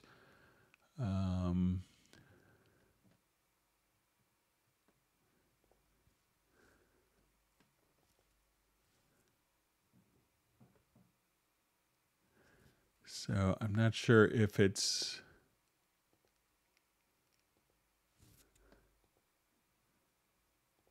a way to turn that off, but most people kind of like the convenience of that, especially for doing just like a little bit of editing where it's like, okay, I'm here and I just wanted to, zoom in a little more without having to switch tools. So I think that's kind of a fixed thing. So I don't know a way to turn that off. Sometimes you could remap those by going into the tool modifiers. But I think that's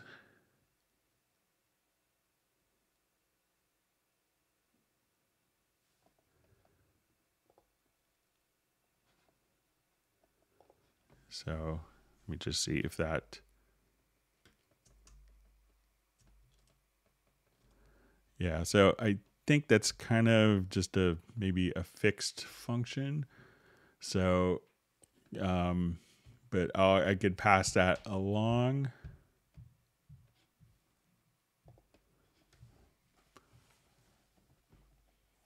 But I could always say just, don't hold down the scroll wheel. It's kind of a conscious, but I understand where it could be a little odd for some editing situations, but I think if you make it work for you, that it makes a lot of sense and it's very convenient.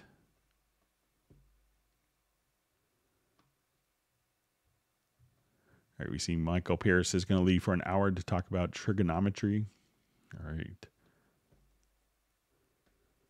All right, great to see Jeff Zabelski on the live stream. Okay, so we have a question: where can I get serious tutorials about electronic music production? So, I think YouTube is your oyster.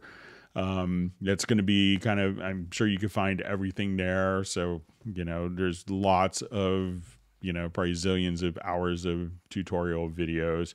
So I think you could probably get the same out of that as, or if you wanted to hire someone as a personal instructor, that would be a good thing. But I think if you're kind of a bit industrious, that you could find a lot of information on YouTube. Check out like the Cubase Nation Discord.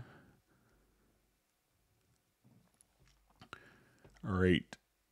So we have a question. I've been trying to figure out why I'm only getting the output sounds in one ear only. I am not tech savvy at all. Please help. UR22C. So if you're using like the UR22C and I assume you're listening to it through headphones, it could be that your audio connections, go to your outputs and make sure that on your stereo output, that you have both the left and right channel defined. So if you're using control room, you could just do that here in a control room. But with, if you are using maybe a lighter version of Cubase that doesn't have the control room, it could be that your UR24C only has one of the channels, or maybe they're both set to, so one of these may be not set to the correct connection. So you probably want to say to mix left and mix right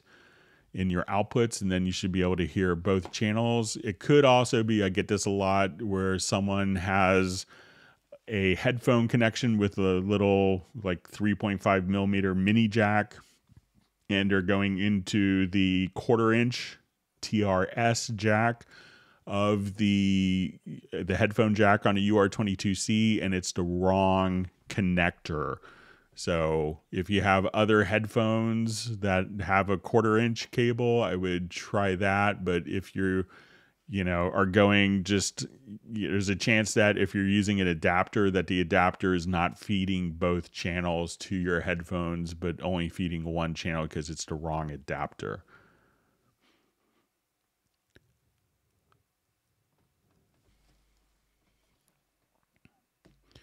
All right, so Philippe Oliveira wants everyone to slap the like button.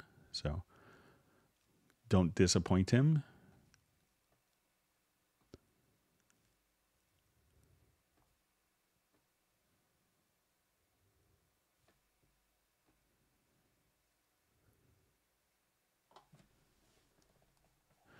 All right, so we have a question. This is my first first time catching one of these live streams. I'm glad I found it. Would like to know how I could get on the mailing list to know of the stream in the future. So generally we do them on Tuesdays and Fridays starting at 1 p.m. US Eastern time.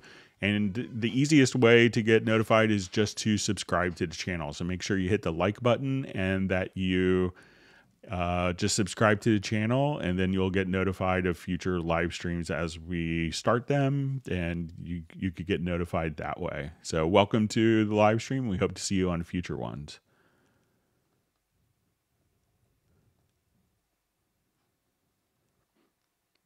All right, so we see from Laser Wolf, hello, just hopping in. What are we talking about? So we're just kind of going through any questions that people have on Steinberg software. So.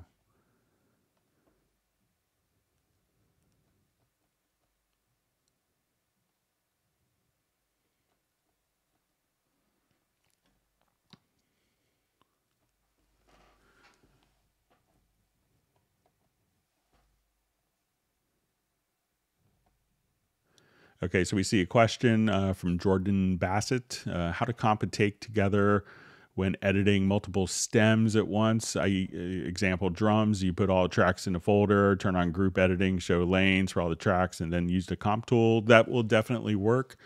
One of the things that I like to do for kind of doing multiple events is, using track versions. And you could kind of toggle between track versions and lanes as you see fit quite easily. So let's say if I'm here and I just want it to take all of my drums and let's duplicate those tracks.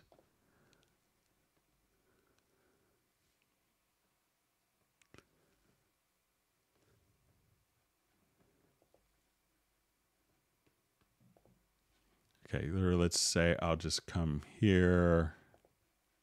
Let me see what the best way of doing this is. So I'll copy all these. And let's say if I wanted to select all of the different parts here, we could just choose to go to, all right, so say I'll just duplicate the version and just duplicate the version. All right, so if we wanted to just switch between like different performances, we could do that here. And if you wanted to at that point say, at this point in time, we're going to split, you could say, I just want to switch these now, at this point, we could make kind of a copy of all of these. So let's say, so I'll just do a couple of cuts here. So, when we have track versions, one of the things that you could do is if you've kind of recorded everything in lanes, we could go to the project and you see track versions. You could create lanes from versions or create versions from lanes. So you could kind of toggle back and forth. So I will come here. We have all these selected. I'm going to do a new version. And what I want to do is just say, I'm going to take version 1 here. And I think if we just select this, we could say, okay, I want to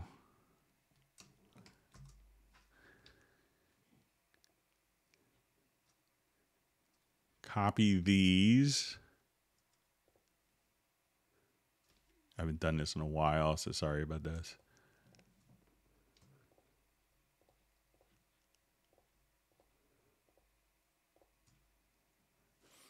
So let's do a copy. And at this point, we could go back to like our track versions for all of the files. So let's come here, switch back to version 4. And at this point, we could just choose to paste at origin. So let's do a global paste. I think it's Option V. And then I could Okay, the next ones I want it to from measure, 25. All right, so let's say 23 beat 2. I wanted a different take, so I'm going to just go to take 2. So we'll say 23 take 2, and I want it to come right over here. Let's copy all of these drum parts, and we'll extend this to...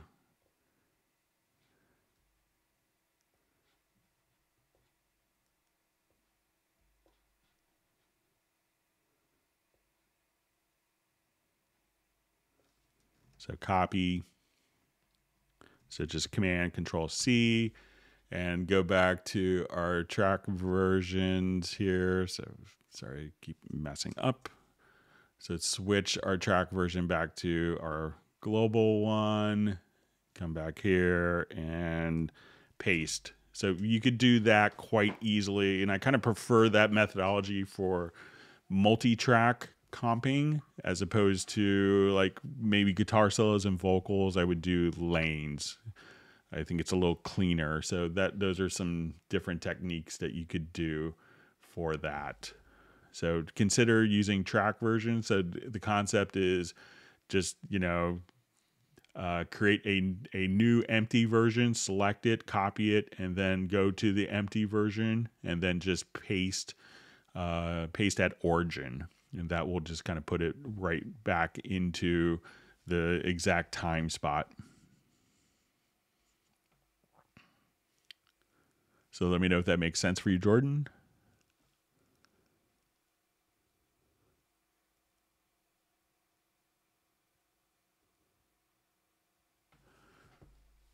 Okay, so we see from Jeff Sabelski, who's been downloading Iconica content. I have all 4 downloaded sessions in player for Iconica folders.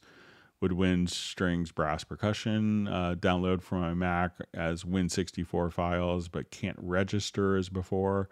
Transfer folders to PC download won't register.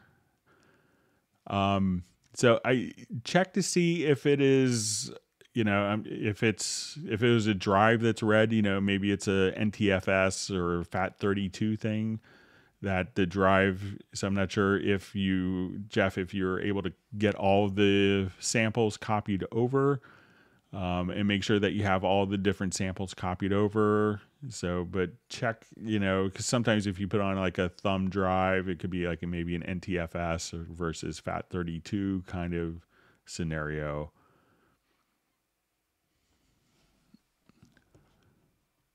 All right, so we see Nicholas saying I might have a lot of questions about electronic production. Then thank you. So.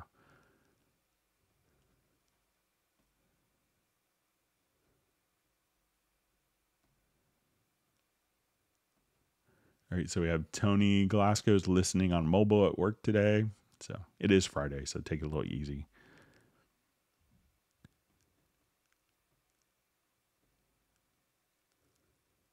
All right, so we see question, guys, can anyone help me with the voice over routing? So, generally it's pretty straightforward. So, any file, so if you have, it's really just kind of adding an audio track. So I'm not sure if there's any particular routing thing that you need to do. So if you're doing, you could have the video, if you're doing it to video or not, you could have the video and it's just really adding an audio track, selecting the input where your microphone is connected, and you probably are sending it to the main stereo output and just hit add track, and that should take care of it for you to do. But that's all the routing. But if there's any specific routing things that you have a question on, just let us know. All right, so we have Gus checking in from London, UK, as I'm on Cubase 11 Pro and on iMac. How do I get my control room to show the bottom part of the talk button? So, you might have to, so depending, check just to make sure, like, I see sometimes people might have the window kind of, not fully visible in the product, like on the screen. So one, make sure that you maximize. If you have, Make sure that you have, and especially you might see that more if you have different functions open at the top. So let's say if I come here, so you might have to, you see this little scroll wheel. Depending on what windows are active, you might have to just scroll down, but you could try to just kind of toggle and different windows open. But if you could also want to, let's say we're on main, if you hit like the main tab, that should raise up the talkback button. And worst case scenario is you could always go to your studio menu and just have your control room. And this way you could freely kind of float that around as an independent window. But, make sure that you're not like the Cubase project window is maximized, but you should be able to see the talkback pretty easily.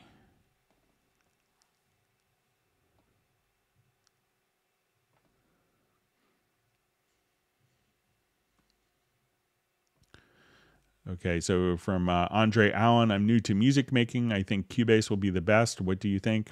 I agree. So now Cubase, obviously I work for the company, but I think Cubase is a really wonderful solution for just about any type of music or creative task or any audio type of manipulation. So I think it's, probably the most well-rounded program where I see multiple people purchasing and running multiple programs that never quite connect to each other or never, it's kind of running multiple programs because of deficiencies in workflow, whereas most Cubase users are able to kind of do everything in Cubase.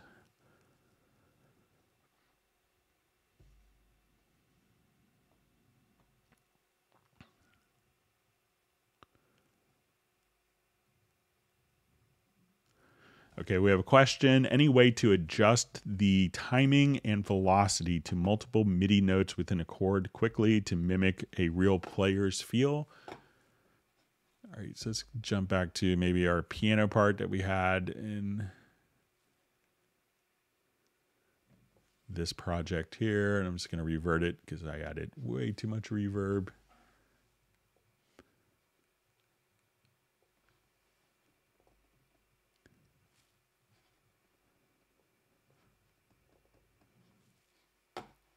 Okay, so let's say we're looking at our piano part. So if I wanted to just select multiple parts, I could, adjust the velocity for multiple parts, whatever is selected. So if I select a bunch of notes here, I could adjust the velocity up or down.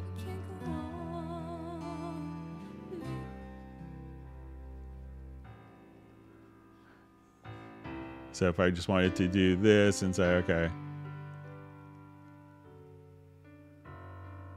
Or if I wanted to kind of tilt the velocity for crescendo. So if we wanted to just kind of roll back and kind of keep the natural contours, but have a crescendo. Or even kind of compress the velocity values, you could do that. And, timing, it's just whatever is selected. If I wanted to set my quantized value to eighth notes, I could just set my rhythmic value here. So let's say I want to quantize everything inappropriately to half notes.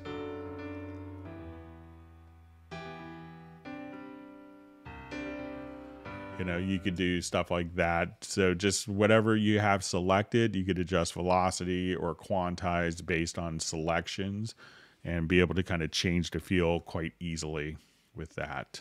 So let me know if that's kind of what you're looking for to adjust Bobby G Productions.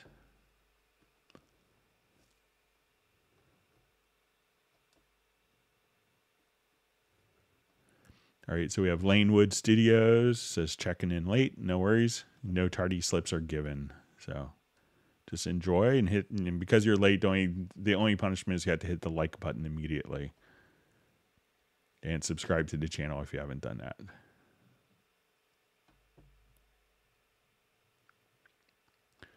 Okay, so you see with John Barry says, I would hear the vocal feed on the piano. Is there anything in preferences? It's probably to our earlier discussion. Let's take a quick look, see if there's anything that might adjust that in preferences.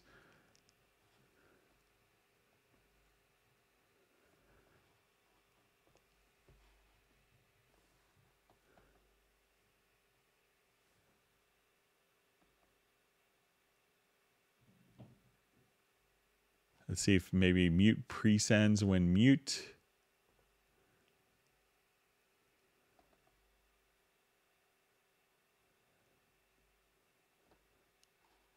All right, we'll look here in plugins as well.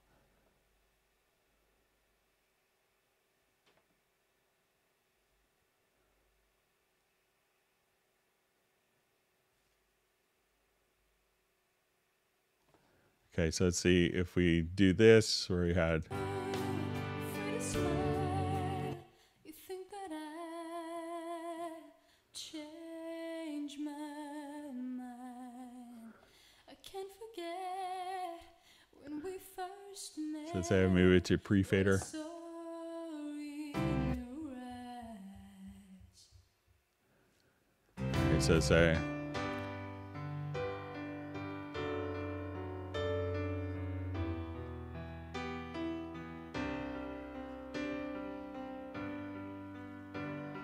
So I'll just put this to the same reverb.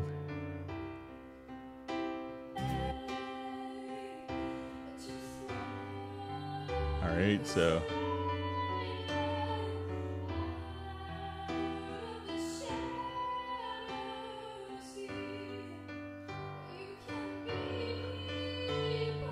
All right, so let's move this to post fader. Okay, so when it's post fader check, looks like this preference might do the trick for you. Thanks for asking again. But go to VST and try mute presend when mute. So now if I turn that on,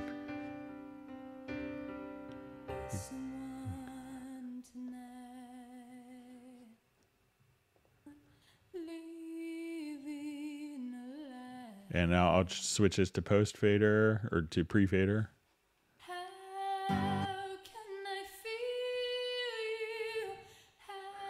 But we'll toggle that preference again. So mute presend when mute.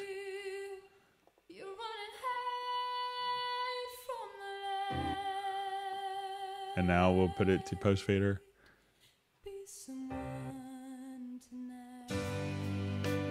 So try that preference and let us know if that does a trick for you.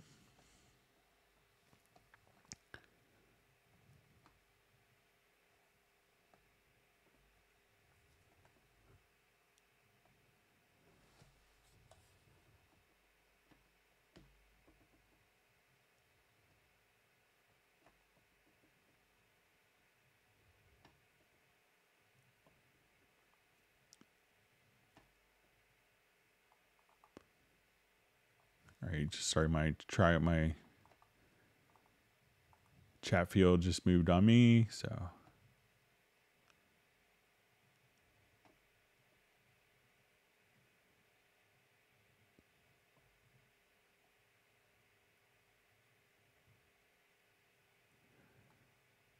All right, just reading through some comments. Thanks for all the great discussion, and I see we already have 100 likes. That's wonderful. Thank you.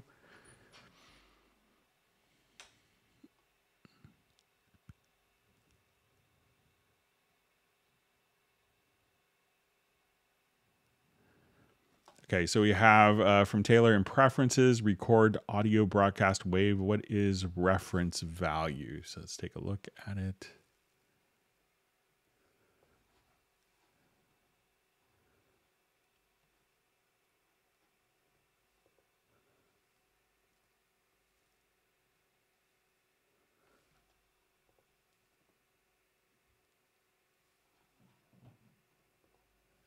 I think that this is just like another metadata field. Let me just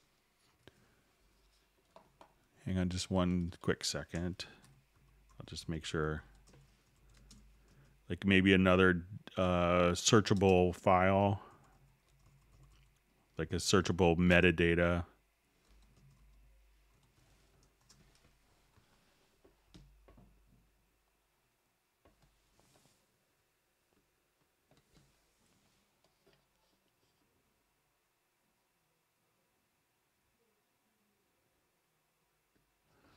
Yeah, I think it's just another searchable metadata field, but I'll do some research on it so you could, put like a project name in it as well as description. So it gives you like three values of metadata that can be embedded as metadata for the audio file.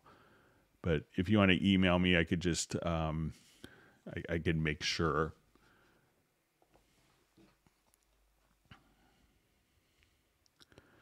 So we see from Laser Wolf, hi there, do we just ask questions in the chat here? Yeah, that's all we had to do. So just ask your questions and we'll kind of go through them as in order as best we can.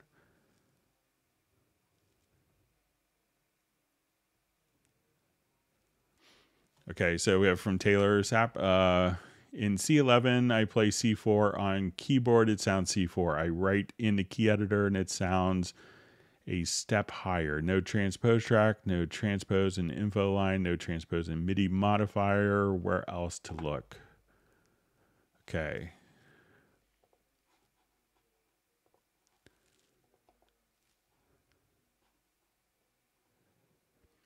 Okay, so let's say I'll just go to piano part here really quickly since we already have a piano loaded up. Okay.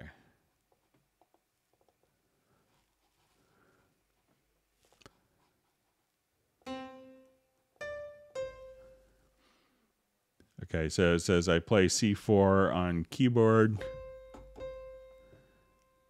And it sounds C4. I write in the key editor. It sounds a step higher. Okay, so let's say if I come here and I write. So now as we play it.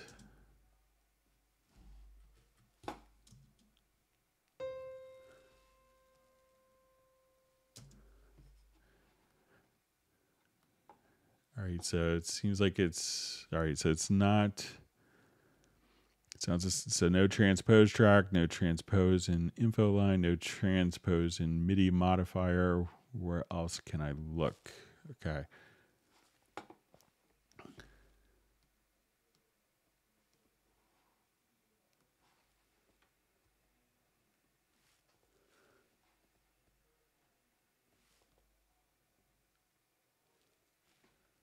All right, so let's look at the transpose palette.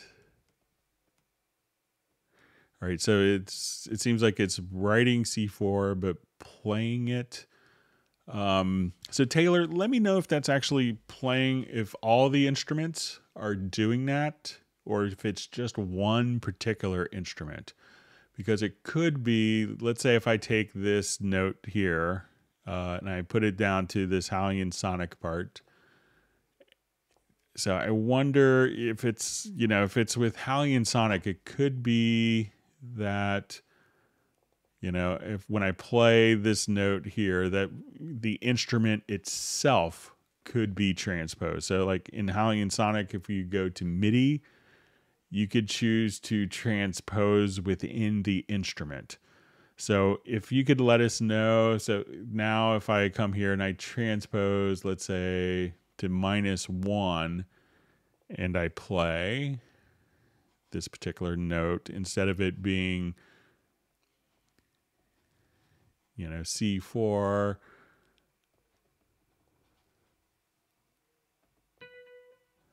that it's going to play back kind of a,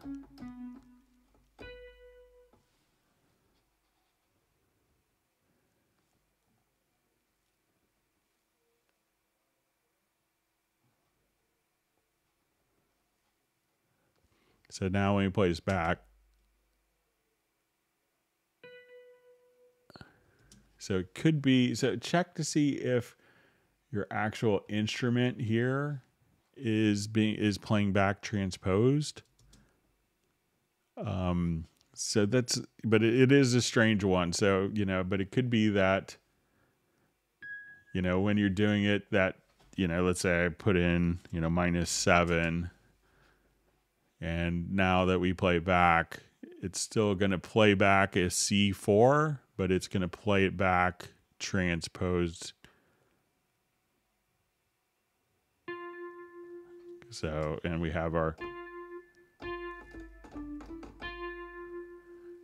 and now when I put it in, I can, so check to see if your instrument is transposed by any chance. And if you want to email me a project file to clubcubase@steinberg.de, I'd be happy to take a look at it.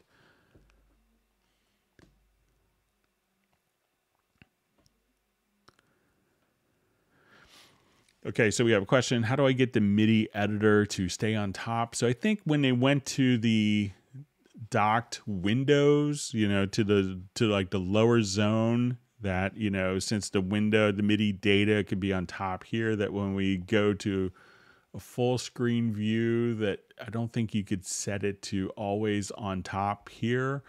And I think most people who tend to do this will kind of work with, separate monitors, but I think maybe that functionality went away with the docking, but I'll make sure to I'll make a note of that to see if we can get the, always on top for the key editor mode restored.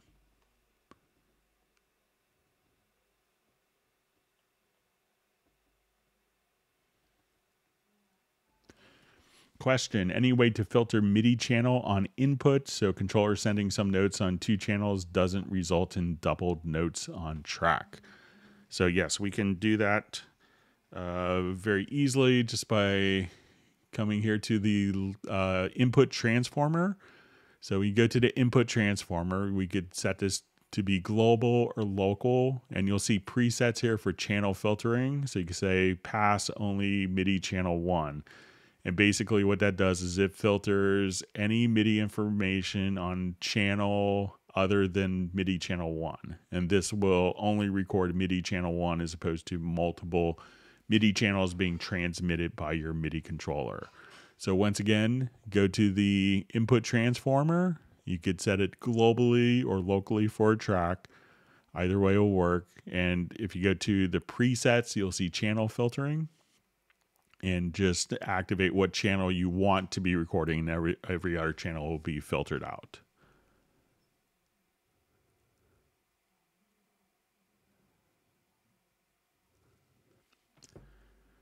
Okay, so we have a question from Paul Claridge. I set up my keyboard to use the keys to control functions. How to switch from controlling to keyboard playing quickly?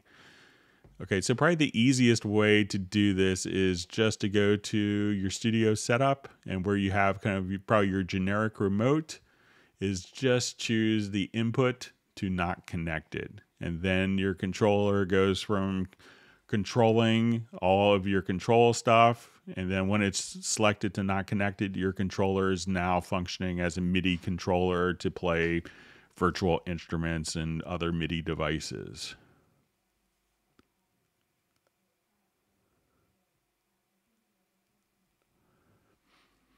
Okay, so question, why sometimes I will have a session that I've been working on, and then all of a sudden when I open the session to work, there's latency on guitar tracks while tracking. So latency can be caused by a number of different sources. The one thing that, often gets people kind of where they don't anticipate latency is, we could think of a lot of plugins as having of kind of imposing latency, sometimes not so obviously. And when we look at our, if you have Cubase Pro, you could actually see this we have something called we'll just open it up here. You can see it in the large mix console, the channel latency display. So if I go on my stereo bus, and let's add some inserts, such as something that's, kind of notorious, like a multi-band compressor. So if you have like a lot of mastering type of plugins, you could just see exactly what the latency is of that particular plugin. So we can see now when we go to track our guitar, because I have these two plugins active, there's 246.1 milliseconds of latency that's just been added because of these particular plugins. So a quick way to kind of bypass those plugins that are causing latency on your guitar recording. So you just kind of throw a couple plugins on your master bus, a limiter, those plugins can cause a lot of latency. But if you go to the lower left-hand corner, you have this thing. It's probably, maybe not the most intuitive name, called constrained delay compensation. And what that's going to do is that will basically bypass and deactivate the plugins that are causing the latency. So when I come here, these plugins have now been bypassed, and all of the plugins that are causing latency are now bypassed. When I turn that off after tracking the guitar, I could have those plugins back on the mix. So try going to the lower left-hand corner of the project window and just enable the delay compensation, and that will probably fix it. If you're something, if you already have recorded tracks and it kind of changed, I would assume that if you go to your studio setup and select your audio interface, that the buffer is set to kind of where you would expect it initially. But often adding plugins during a mix process after you're working on a project, we could think of each of those, great plugins that make a huge difference as having a bit of tax, and you pay for that tax in latency.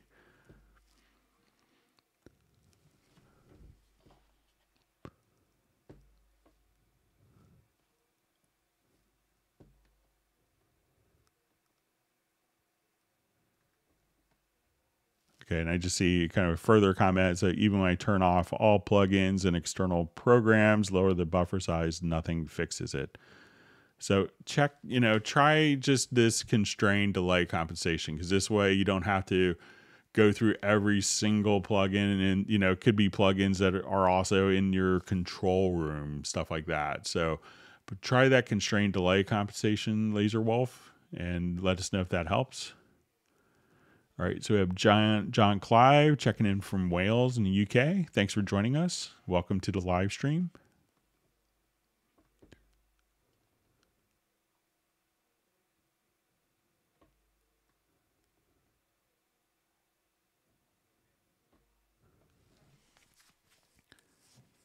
Okay, so we see from Jeff Sabelski, opening Mahler template. When I use the project key and choose B flat, it gives the enharmonic. Okay, but then it doesn't change the score into that key as the flute and oboes. The keys remain in C, Y. Okay, so let's say I'll just do quick. Okay, so I'm not sure if the Mahler template, if it's something you did. So let's say I'll just do a new project here.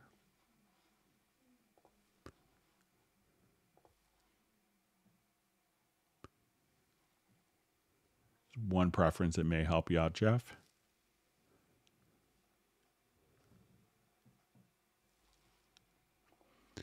Okay, so I'm going to add a quick chord track.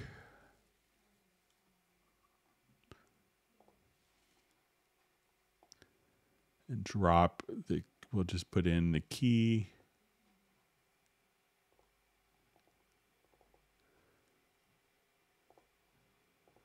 All right. All right, so let's say I just want to go to my adaptive scales.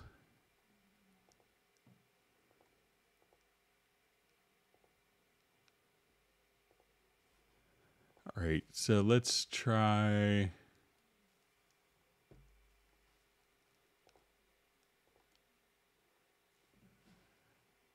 Okay, so let's say if we go here, there's one little preference that's very obtusely. it's a bit hard to find. I guess obtuse is not the good word.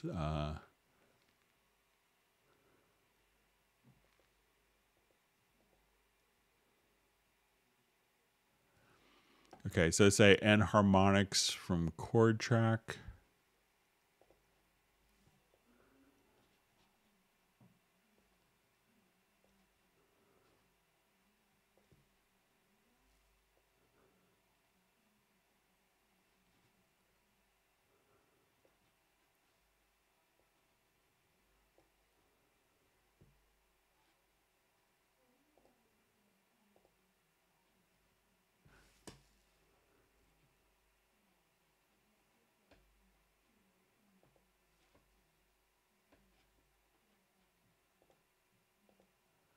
All right, so now let's say if I go to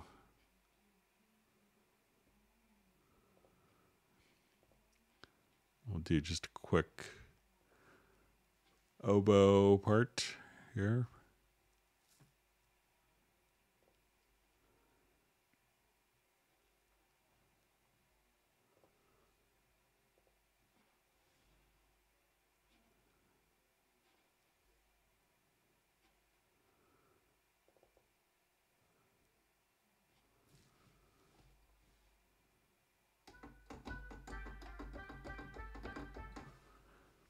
Okay, and let's say we go to our score editor view. Then I'm just going to double click here and go to main. So let's say we're in B flat. So, you know, these, you know, I'm just going to reread this. Okay, so it says, but then it doesn't change the score into that key as the flute and oboes keys remain in C. Why? So I think that the, you know, setting the chord track doesn't necessarily automatically equate the key from the chord track into the score editor. So there's still kind of, I see where it makes sense that those two could be tied together, but for, you know, a lot of compositions, it could make sense for them to be decoupled. So you may have to manually enter in the key signature for the actual parts. And one thing, you know, obviously you don't need it for flute or oboe, but for other transposing instruments, you could just choose those here. But, you know, just setting the key in, you know, here, we can think of that as more for MIDI editing, but that doesn't translate automatically to the score. So those are still kind of independent. I see where it makes sense that they would be tied together maybe by default, but I think they're still kind of, even I think it's even done by the same developer who handles that. So, but I'll pass that along as feedback.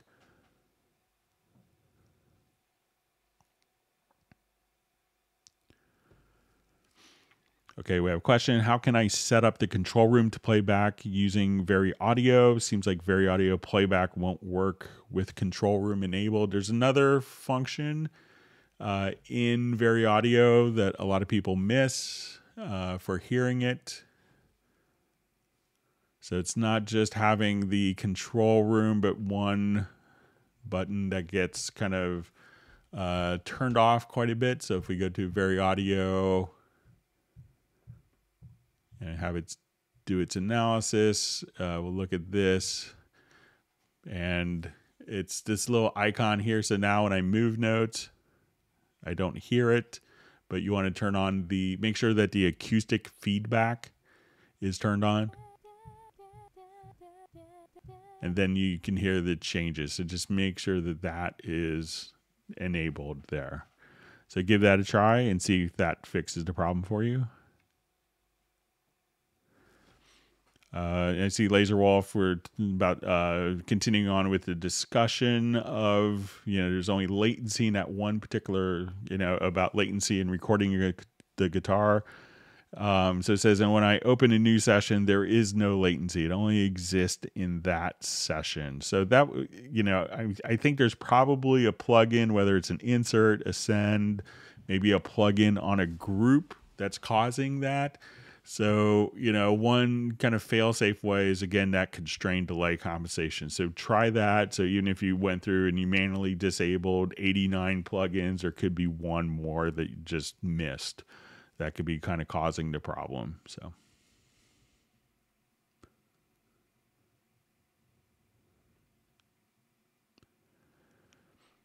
All right, so we have a question. I use Freeze for my MIDI channels. Is it useful for audio channels? So yeah, a lot of people would use Freeze for audio channels. Like if they had, the perfect EQ, they had all of the effects exactly how they wanted it, and they wanted to basically burn those processing sounds directly into the file so that it wasn't taking any CPU resources. It was probably more relevant when computers weren't as fast as they are now, so people would freeze to save resources. So that's why a lot of people do it.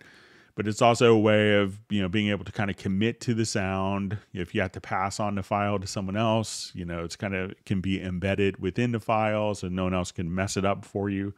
So freezing is still popular for audio as well as VST instruments. And, you could also use render in place to kind of solve a lot of the issues as well. So I think Freeze is probably like an earlier conceptual, approach than render in place. And they both will kind of get you to the same spot.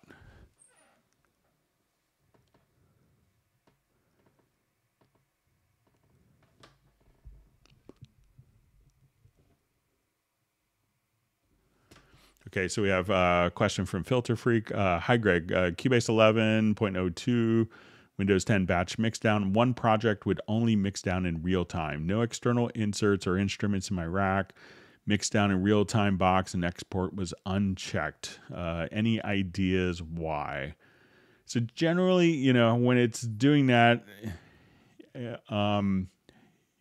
so says no external instruments or, no external inserts or instruments in my rack. So sometimes I've seen this when, just maybe a send effect is, maybe there's if you have any processing whatsoever. So like on Tuesday's live stream, I was doing an export audio mixdown and I just loaded up an empty instrument track and it's something that was routed to an external plugin. And even though that wasn't being used in the project, that automatically triggered. So if there's a presence of anything that could be an external processor, instrument, or effect. And if you go to your audio connections, one way to test it is, if you go to your external instruments and these are all blank, go to your external effects and those are all blank, then I would, but I think it's going to be one of those two things where the program has to do it in real time, even if not selected. So let me know if you go to your audio connections, if both your external effects and instruments are blank, and see if that is the case, and let me know.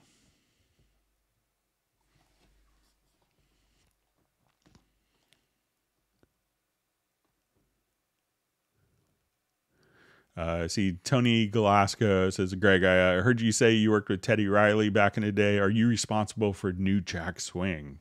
Yes, it was all me. No, Teddy's incredibly talented with that stuff. And it's always, I started working with him maybe like doing stuff with him like 99, 2000, something like that. Incredibly smart, driven, focused guy. And it's interesting. I remember one time we were doing a NAMM show presentation, and the interesting thing was, it was like one of the few NAMM show demos where Stevie Wonder actually sat down to listen to what Teddy was saying and how Teddy's approach was to things. And he was just working on something that was, he was putting a beat together like in front of 200-300 people at the Steinberg booth. And it just really didn't sound like it was coming together. And he put like 7 different things and it was not sounding good. And then he put the 8th part in, and it all just came together. So it's really interesting kind of talking to him and his approach to rhythm and his approach to groove. It's really fascinating. So I didn't do anything with New Jack Swing. Teddy deserves all of the credit for that. To have a genre based on your work that's pretty amazing. So, but always, I look forward to seeing him again sometime in Las Vegas, where he lives, and catching up in person. So.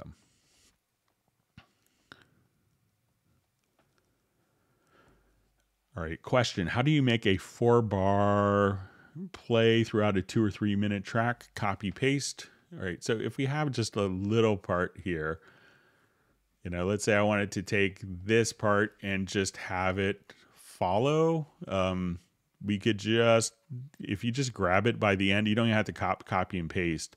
You could just grab, and you see this little icon in the right center, just drag that out.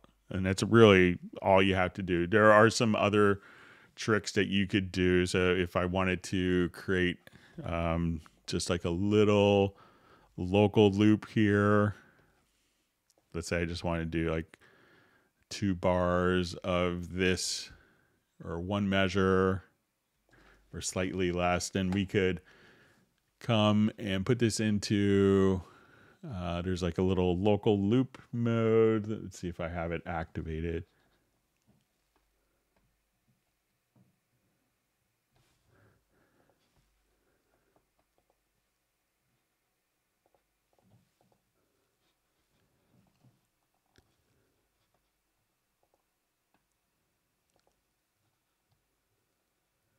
But there's like a little way that you could set up like a little local loop within the region, but just, it's really super easy just to drag it across, and takes, all of 12 seconds to do. So that's what I would do. And that way you could see it visually with all the other parts within your project.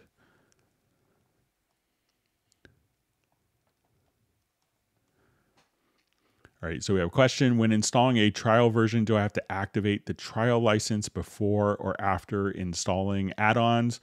It doesn't really matter if it's activated before or after, just those add-ons won't work until they're installed. So if the license is already installed, the functionality will just, work. If you haven't installed them, Cubase will still work, but it will... just not have access to it. So,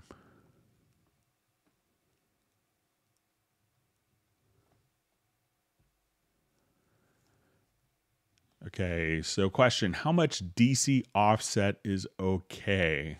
If you have the opportunity to fix DC offset whenever you have some, do it. It's one of those things that just kind of creeps up on a lot of people, and some people's facilities will just kind of be riddled with it, and wondering why stuff doesn't quite, have that impact during your mix, so as a fail safe, just do a DC offset test, before you send off your file to be, to be made a CD or for distribution.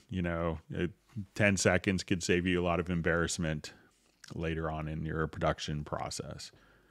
All right. Wonderful to see Robbie Bowling from Dallas, Texas. I hope you're doing well.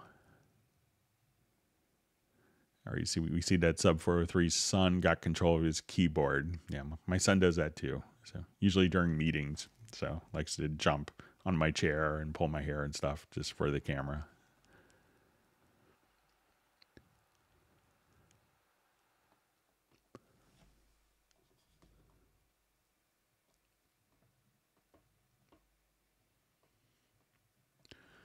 All right, so we have M. Timothy Samarin from Las Vegas. Am I able to audition live guitar plugins while playing unprocessed guitar on an input? The way it is now, I need to record raw electric guitar parts first. One of the things that can change the behavior of this is if you go to your studio setup, select your audio interface here and make sure that direct monitoring is turned off. When direct monitoring is enabled, and this may also be set in your in the control panel or mixer software of your audio interface, But when direct monitoring is off, is basically it's going to take the signal from the input directly to the output. And at that point, you can monitor without any perceived latency. Now, how it does that is it's physically, basically just doing a physical patch from input to output, and it's not going through any of the software effects. So if you just put a guitar part on an insert, like while you're recording it, let's see if we could maybe even show this on a project, see if I could manipulate it here. But if you just have it on an insert, at that point you could monitor the guitar signal once you have the monitor enable. But let's go ahead and see if we could show this.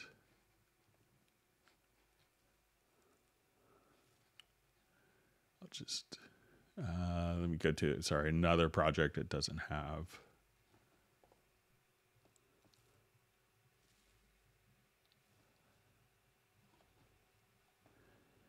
Okay, so here, what I'm going to do is take this guitar. Okay, and I'll adjust the panning here.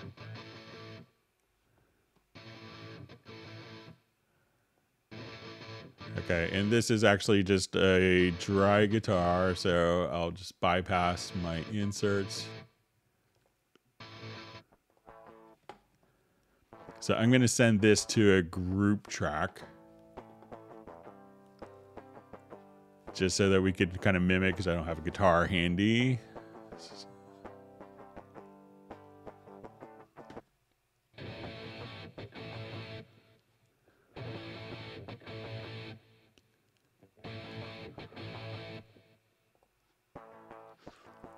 Okay, and now what I want to do is I'm going to create an audio track, and this is just kind of a fancy way of, so these two channels are linked. And I'm going to set this input to the group from the group channel.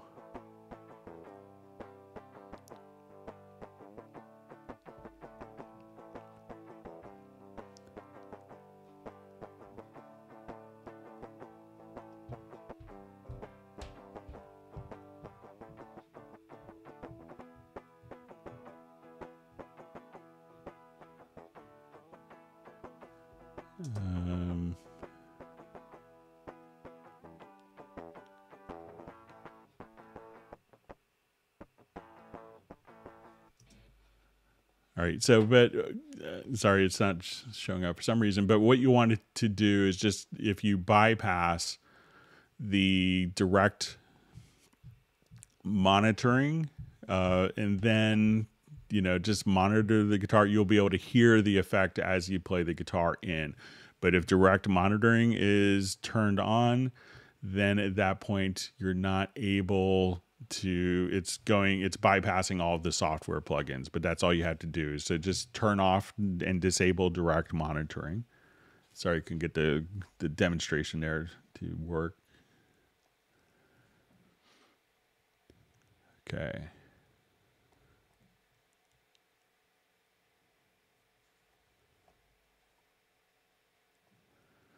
Okay, so I just see from the Traveler 604, is it possible to correct the offset, the whole mix, or is it better to correct it on the bus? So I'm not sure what offset you're referring to. So if you could just let me know, because, the plugins are automatically delay compensated for, so there's nothing to correct with that. If you're using external processing, you could measure for the latency, measure for the delay, and compensate for that. But maybe if you could let us know, Traveler 604, which offset you're referring to.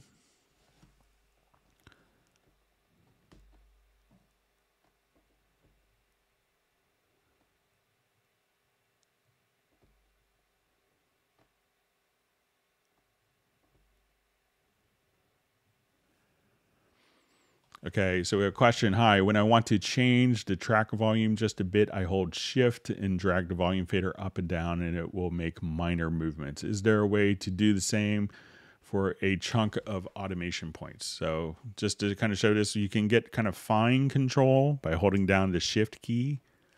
So let's take a look at some automation.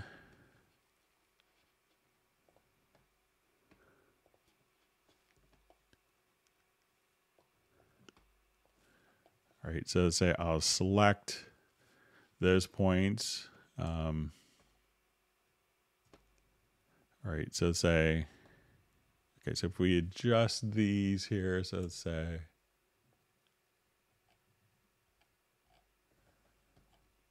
you know, you could do it just if you go to the info line, just go to the info line here. So if we have those automation points, so I could, and I'm just using my mouse scroll wheel to adjust. But if I hold down the shift key, we get fine control of the value. So that's without the shift key. Now with the shift key, fine control, kind of macro control now. So give it a shot just holding down the shift key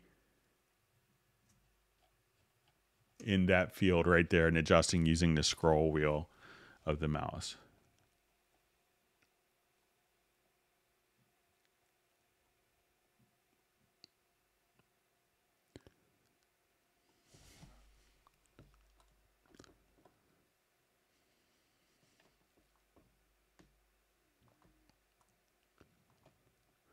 Okay, my chat field just jumped on me a little bit. Let me just scroll back. Okay, I think we're okay. Okay, so I see Jeff Sabelski says, Greg, I used exFAT to download for the transfer to NTFS, but the download assistant wipes out the VST sound files and starts to download the download files again before they change to .vst sound files. Is the download assistant the only way to registered successfully? So obviously you register as soon as you purchased a program, and if it's, you know, particular, you know, let me know the exact family that you're looking for, Jeff, and I might be able to put it onto a temporary link file for you to download from if you want to email me at clubcubase@steinberg.de.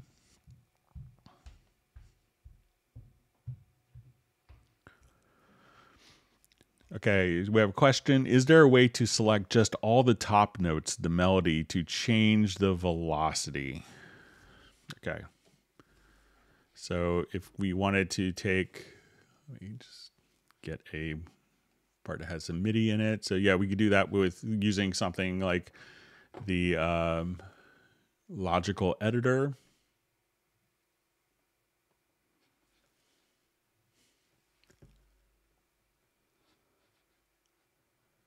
Just revert this to our saved state.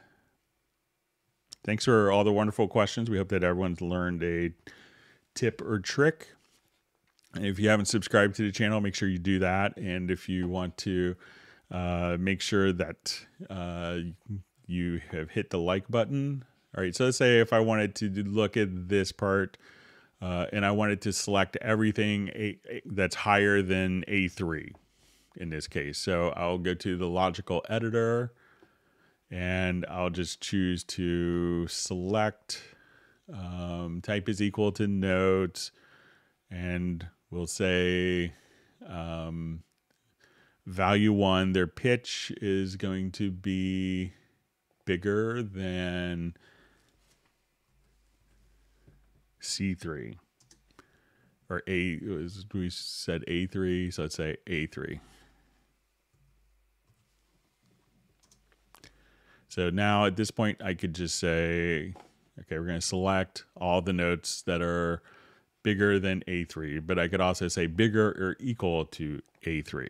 Now, if I wanted to do that and say, let's take all of those notes and let's kind of take value 2, the velocity, I could say, let's subtract 20 to the velocity of all notes higher than A3. So if we wanted to look at our velocity info here, We could say, okay, now I'm just going to say every note that has a velocity higher than A3, drop the velocity by 20. So you could do stuff like that and kind of kill two birds with one stone. So not only can you select the events, but you could also select those events and choose an action in the action target of what you want to do with it, like adjusting the velocity.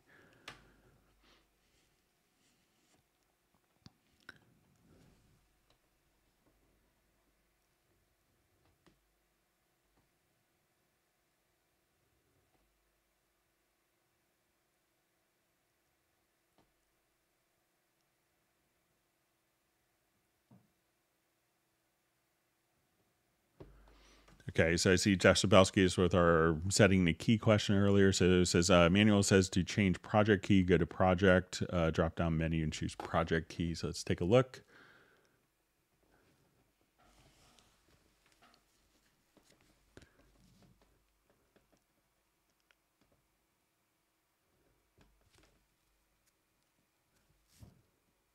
So I don't remember that setting, but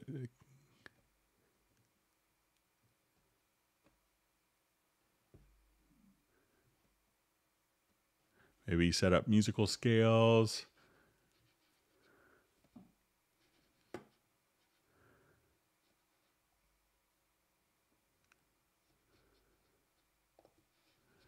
Don't think that's it. I don't think it's in project setup or default key. So I could take a look at it.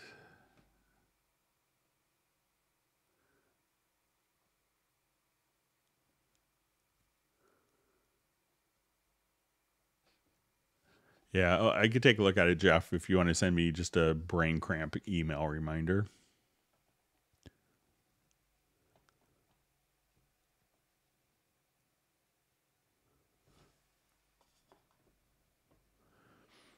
Okay, so we have a question. I'm trying to solve a Cubase 9.5 Pro problem. On the left window near the inspector tab, visibility tab is there, and at the bottom it says track and zones tabs are visible, but no inspector. So let's come over here. So when you go to visibility, we see track and zones. You just need to click right up here in the upper left-hand side, just to the left of visibility, and that will kind of switch the mode of the inspector tabs. So you can see the visibility settings, just click there on inspector, and then your inspector will come back.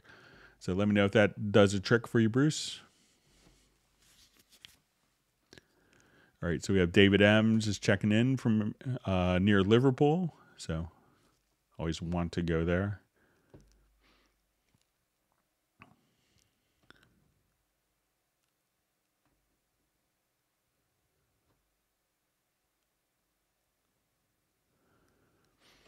Okay, so we have a question. What's the best way to use a software mic pre plugin on a vocal as an insert on a line in? It doesn't record, so should it be used after the fact on a vocal track and reprocessed again? So you could do that, but if you go to your input channels, you have input channels here, and we see these in red. So you can say, okay, I have my audio connections. Let's say I wanted to record, let's say your name is 59 Strat. So I want to record I'm going to add a bus. Let's say it's a mono input bus. So we're going to add one. All right. And we'll call this, my SM57 to record my Strat. All right. This is the mic I'm using, or whatever you wanted to define the input here. So we could go to this input channel, and on the input channel, we have insert. So if you wanted to embed like the plugin and kind of burn it into the file, you could actually apply the mic pre plugin on the input chain. Now, this may cause latency depending on what the latency of the plugin is. So that's something to be aware of. So, but kind of look, you could put on the input, and, as the file is recorded, it's going through that mic pre plugin. If you wanted it to be after the fact, at that point, you could just choose to run it as an insert after the file has been recorded. But you could apply the file to the recording as well.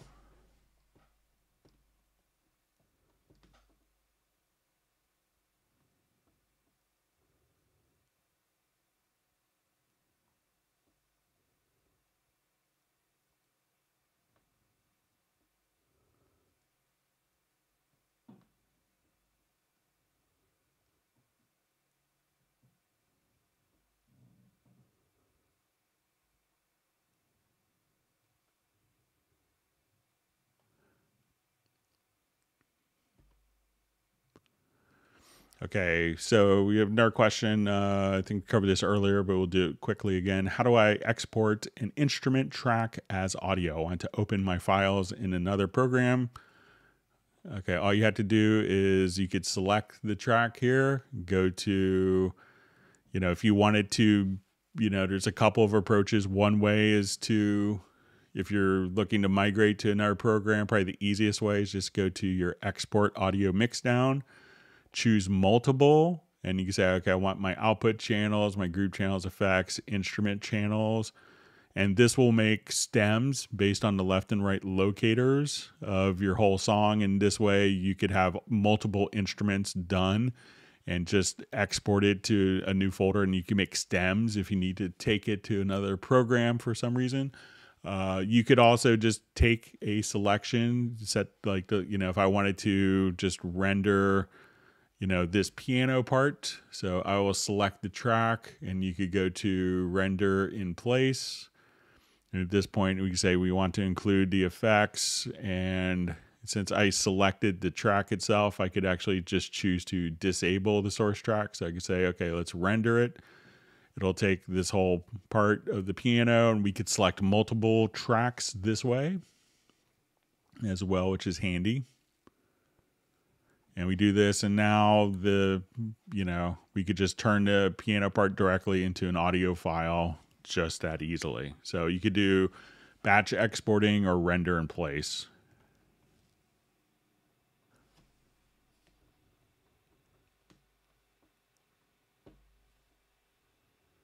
All right, we see from LaserWolf that the constrained delay compensation worked out. Much appreciated. So that was with his recording the guitar with the latency in that one project. So yeah, and it could be, I was just thinking about this, answering the question on the input channel. It could be a plugin that's maybe even on an input channel, and that's something you don't think to look at because it often is you don't look at that part in your mix console. So, but thanks for letting us know, LaserWolf. That did the trick.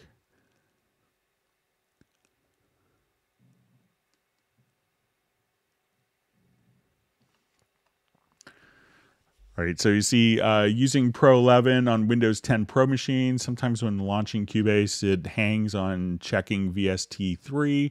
If I halt the process and go back in, it loads properly. Any suggestions? So sometimes it's a plugin that's maybe, you could see if there's a plugin that's listed, and sometimes it's not the plugin that's listed, but it's unable to maybe load the next plugin. Like it's trying, and sometimes it'll do like an integrity analysis check. So, one other thing that it could be is just making sure that you have the latest e-licenser installed, the license management software, which you can get from elicenser.net. But if it's loading up fine, you're probably okay. It's maybe just a plugin that's not, cooperating, or maybe if it was one that was block listed that you wanted to enable manually, stuff like that could cause that.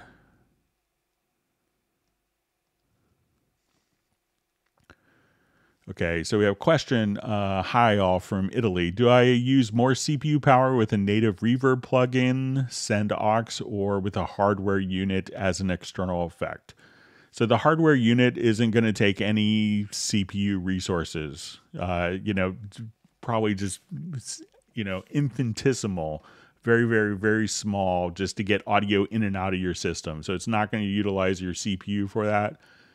Unless you have a really old computer, there's a number of different reverb plugins that you could run as a send that don't take a lot of CPU power. So check, so unless you have a really old system, I probably wouldn't worry about it. And I would use maybe an external reverb if, I had a Bricasti or a Lexicon 480L and I spent a bunch of money, and it's like, and sure enough, I'm going to use that because, I have to justify my financial investment in it. So I'm going to use it on every project, whether it needs it or not. So, all right. So we have Studio da Music, or DS Music, checking in from Brazil. Thanks for joining us on the live stream.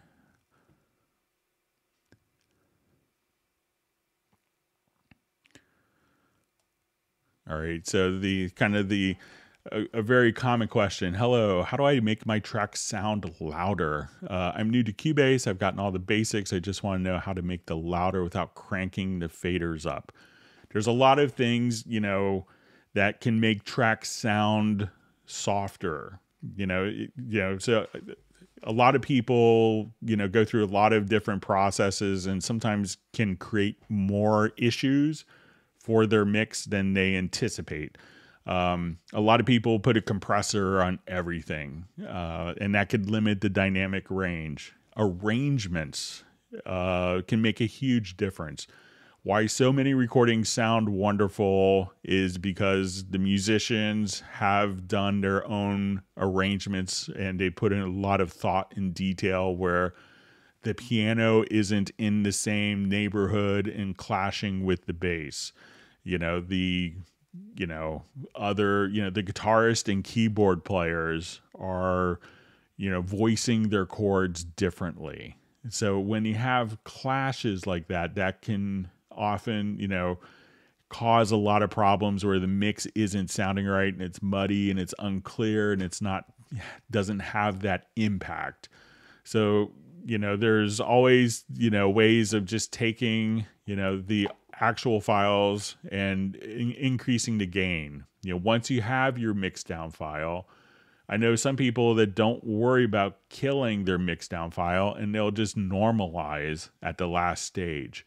And they kind of can retain a lot of their dynamics. So it's a very complex question. And some people will say, oh, how do you, get your mix loud and punchy? And an answer I've heard from some people is like, you make 20 years of bad mistakes and you slowly figure it out through a process. Use, reference material, but, don't, make sure that the gain structure internally is working. So those are some things that you could do to make it louder without pushing up the faders. And there's nothing wrong with pushing up faders either. A lot of people can sometimes shy away from it because they feel like pushing up the fader can mess up the gain structure. And it's kind of going back to maybe an analog console mindset where, if you pushed up a lot of faders, you heard a lot of noise and you had to deal with that. That's not really the case with what you have in a DAW. So.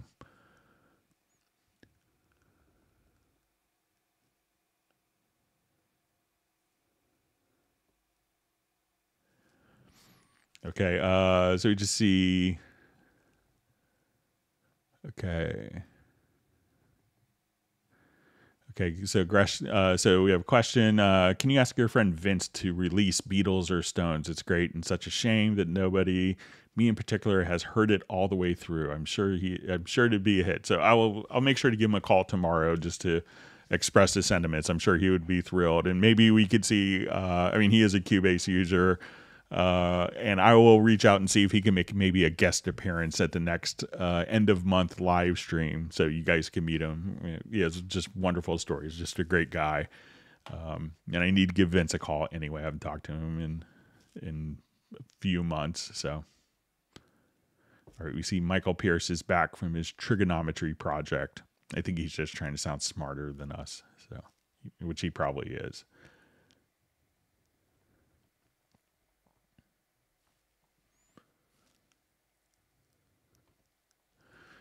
Okay, we have a question from Jay from Connecticut. I was in a corner reconfiguring computer hardware and heard you answer a question about DC offset. Would you be so kind as to share what it is and problems it can cause?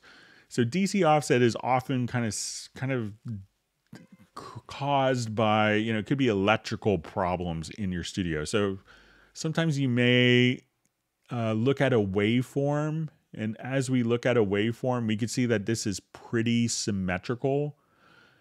In a DC offset, it may be just kind of tilted. So you may look at, it may, see if I could, I don't think I have any files that could indicate it. But when you look at the waveform, you'll notice that it's almost like this, but kind of tilted like, 10 degrees. And you'll notice that the waveform isn't very symmetrical. Now it would be an indication that, that there is a problem with DC offset. So one of my mastering engineer friends I've spoken of, the amazing Greg Lukens, who lives just a couple miles from me, probably has the best ears of anyone in the world. Just freakishly good ears. And that's like something he's like, I can't believe, and he gets records from people and he'll call the mastering and mixing engineers like, you have a huge DC offset problem. And, he calls them up and they go, oh, I can't believe I didn't check. And this 1 10-second thing just made the whole mix come together. So at that point, just as a rule of thumb, before you send out your final track, just run it through DC offset. It just takes so little time and could solve a problem so easily.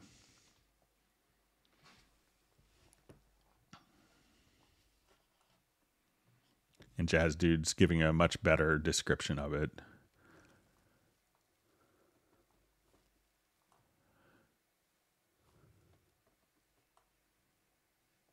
All right, find my chat field.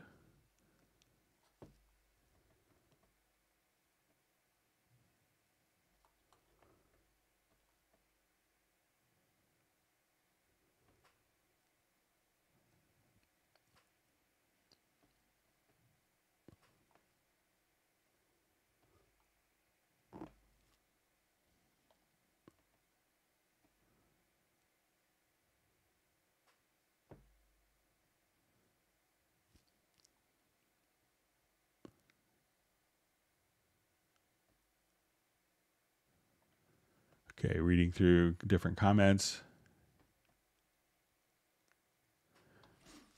All right, we see a comment from Fred Robinson. Oh my God, after years and years of using Cubase, I didn't know about that fine adjustment of faders. See? All right, so now you know. So you have to share one great Cubase trick with everyone else. Keep the karma going.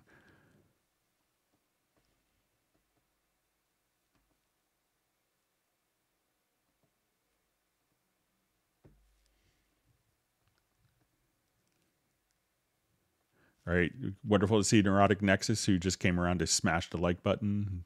Said, this is a great comment. Notice that 5 people have really bad aiming. So I don't know, maybe I irritated someone. Who knows? Hopefully not.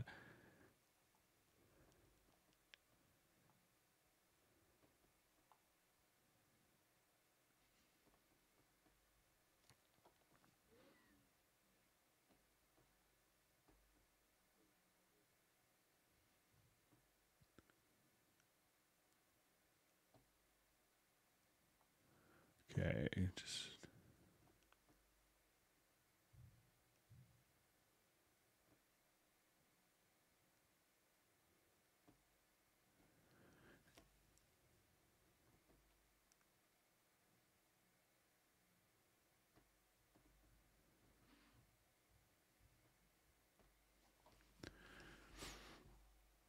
Okay, so we just see a question. How can I change project tempo after recording without changing the events themselves? All right, so we'll show you, so once the audio events are kind of placed in musical mode, let me just revert this, basically indicating that the program knows what tempo the original track was. And you could do this several different ways, but let's come over here. So I know that when I record audio into Cubase, it's going to be tempo stamped. So if I wanted to select all of my files and place it into musical mode right here. So once all of my files are selected, I can hit play. And now whatever tempo I type in, it'll just play back at that tempo. So 144, 96, 80. And if you wanted to just change the tempo and do an accelerando or a retard to slow down, you could just type in the tempo or have it follow a tempo map. So basically the audio itself is almost like a tempo parasite.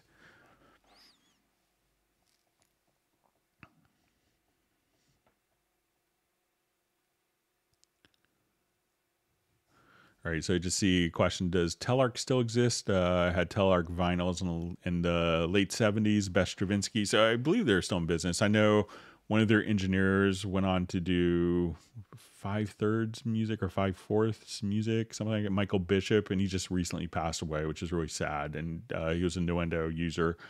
But yeah, just stunning classical recordings. I remember getting to talk with kind of famed conductor when I was in college. I got to perform with Robert Shaw, who's conductor of Atlanta Symphony, and won like 30 some Grammys or something ridiculous. And he would just tell me all these like great little Telarc recording tricks they would do, like putting plywood on all of the seats in the concert hall, and just to get more reverberant environment. So.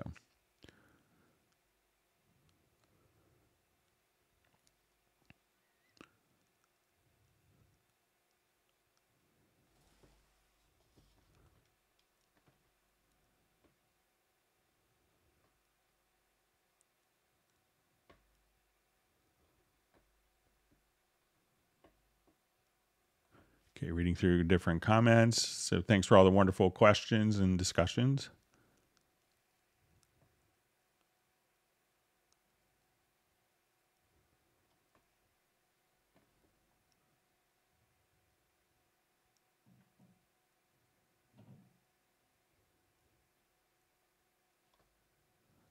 Yeah, and as Jazz Dude was mentioning, like Telarc used audiophile hardware equipment in the late '70s, and they're always, considered the best sounding classical label, and the recordings they did are just stellar.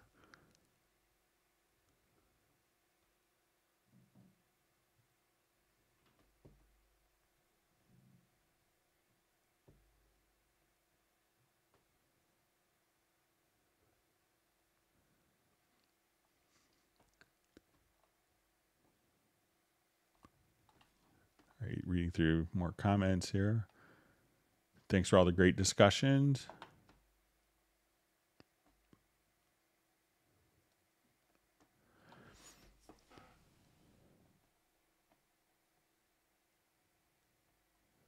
Okay, so we have a question. When I click the plus sign to the right in the filter window under Logical in Media Bay, nothing happened. It should give me another row. Cubase Pro 1102. So let's take a look.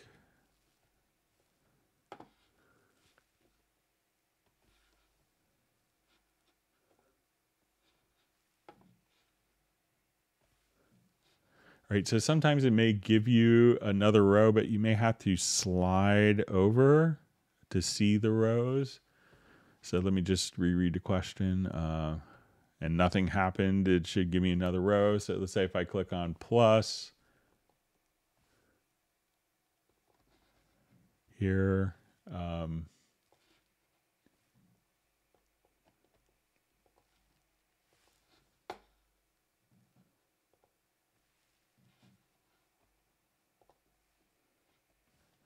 right, so it looks like if we go over here to settings, let's say if I go to musical and I want to see bar count, and now as I click here, we can see the bar count. So it could be that you may need to click on this, like the little settings cogwheel. So let's say if I come here we go to the end, I see bar count, and then if I click here, below the plus, that at that point you could just add more fields and scroll over.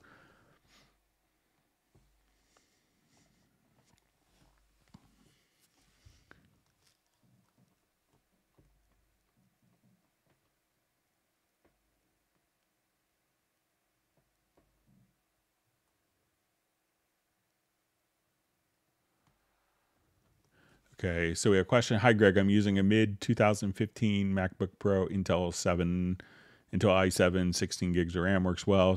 Needs more RAM. Wondering if upgrading my late 2012 iMac i5 16 gigabyte of RAM to 32 gigabyte of RAM would be better than my 2015 MacBook Pro. So it's probably, I think that probably your i5 would be a slower processor, and it's 3 years older than your MacBook Pro. So if you were doing a lot of orchestral library work, that's where the extra RAM could really benefit from sample playback instruments, like large sample libraries. If it's just doing audio stuff, I don't think you would notice much of an improvement.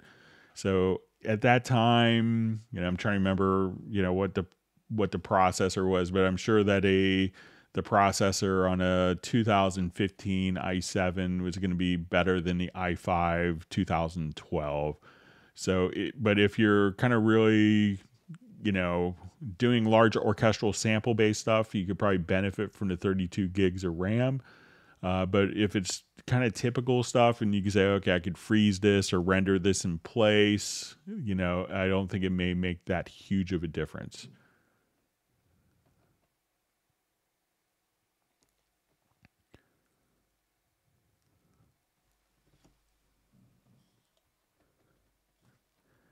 It's a great quote from Jazz Dude. There are serious audiophile record labels, but also a lot of voodoo snake oil sellers.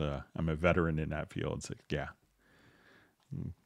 it's I find some of the high end audiophile people just kind of some of their discussions would be kind of amusing. So.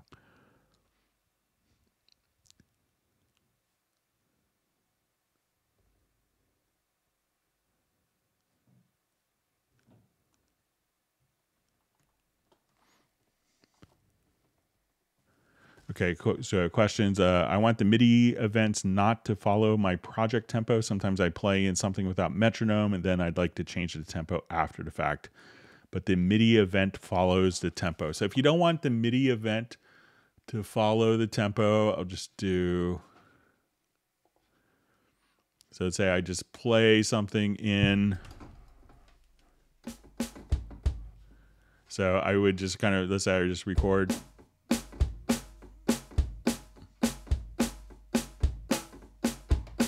Right, so I'm at a tempo of 100 beats a minute, and then if I change the tempo here to 144, it'll play back faster. All right, so if I don't want it to follow the tempo, all I would have to do is to place this track where you see this little quarter note here, musical quarter note, switch that to time-based linear where you see a clock. So now I'll change the tempo to 144. The position of that event will change, but it's playing back at the same exact position. So now... So if you want the MIDI to stay exactly at the actual position where you recorded it, just make sure MIDI tracks by default will go into musical mode, but switch it to linear mode. And at that point, it'll stay exactly where it was.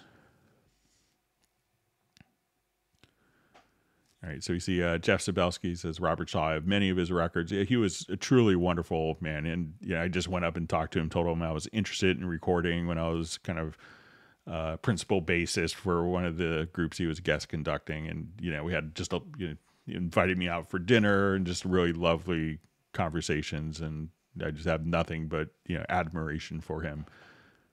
And he wasn't even a trained musician, interestingly enough.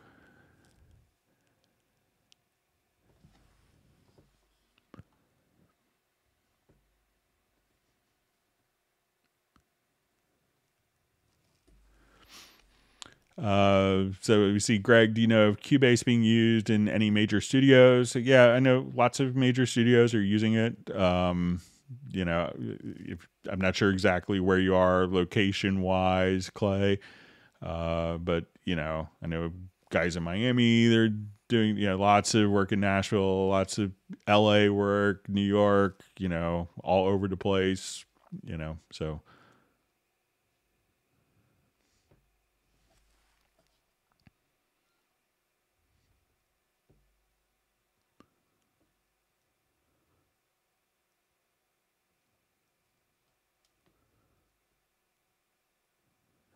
Yeah, I just see from Graham, it says, Hans Zimmer uses Cubase. Look what he's achieved. He's done okay for himself, And, if you look at Junkie XL and PNR Toprock and look at Alan Silvestri and Ludwig Göransson. All those guys are Cubase as well. So, question: why is digital recording so much different than analog? They're in some ways they're very similar. Use similar approaches to get like a high quality recording. But the digital doesn't change. I think it's also the point of entry with digital recording now is so much less expensive and so much more accessible that someone who has really wonderful experience can have an inexpensive piece of equipment and get a wonderful recording. So the barrier to entry isn't as extreme.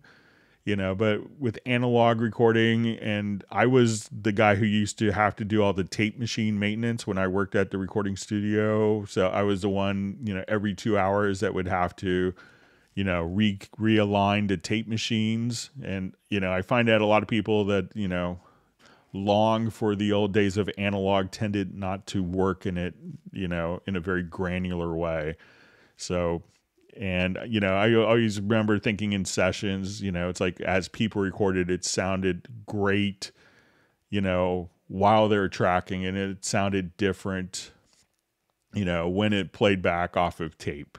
So, I think if you use kind of tried and true analog principles with digital, that, you'll find that they're pretty similar in a lot of ways.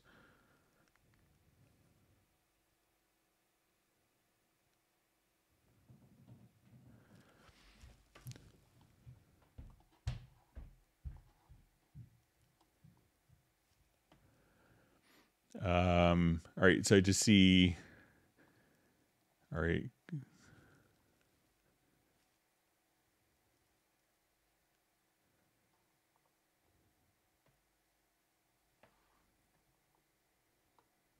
Okay, sorry, my chat field just jumped on me. Okay, I see from Ray Mitchell a question. Hey, Greg, which mouse are you using with your Mac Cubase? So I've always kind of been a fan of Logitech mice. I have some. Let me see if I could find a name for my current one. So I like the Microsoft mice as well.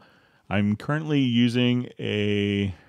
Let's see. I have bad light. A VSS Plur, or it's written. Yeah, VSSO Plur. And why I have this mouse is I have multiple computers.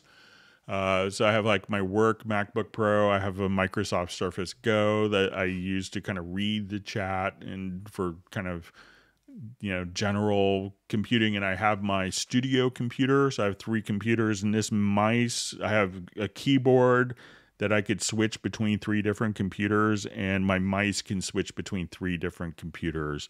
And so I have an iClever. It's a wireless USB and Bluetooth keyboard. So I have it set up so I don't have to have 3 different mice and 3 different computer keyboards, but I could just kind of hit a button and it switches. But the one thing I do, and the one thing I do appreciate about this, and I got it on Amazon for $30 or something, is that the mouse click button is very quiet. Like when I do tutorial videos, it's the last thing it's like nails on a chalkboard hearing your mouse click button. So, but generally, like I tended to, I had like a bunch of Logitech mice that all have like missing, transceivers, like little transmitter things, the USB parts. So I've just kind of migrated to a lot of Microsoft mice. I found that they work well Bluetooth, so I don't have to worry about losing the little USB transceiver part. So nothing really special. So, all right, so we have Brian Sawyer checking in from North Carolina. Thanks for joining us.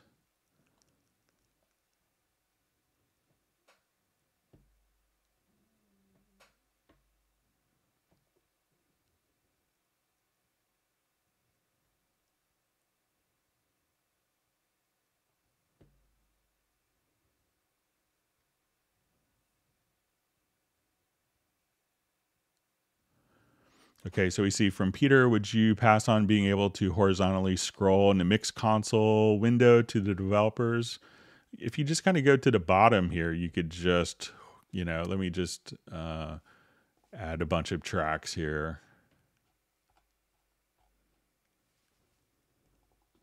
So, if you just kind of hover towards the bottom and just use your mouse scroll wheel, you could scroll within the mix console. So let me know if that's not doing what you want to do. But so you just kind of hover, right here at the bottom where you see the white line. You could just scroll in the mix console that way.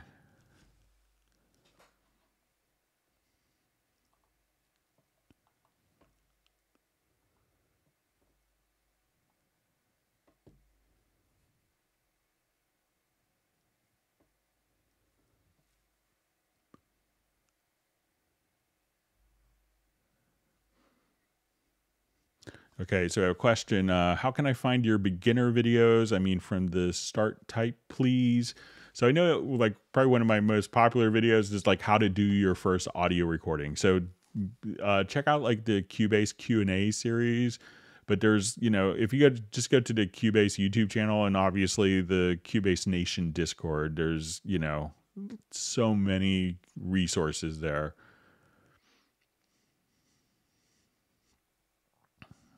Okay, so we just see, please make a beat for me. I will pay you. So, all right, you can send me an email to clubcubase@steinberg.de, but I'm incredibly suburban. So,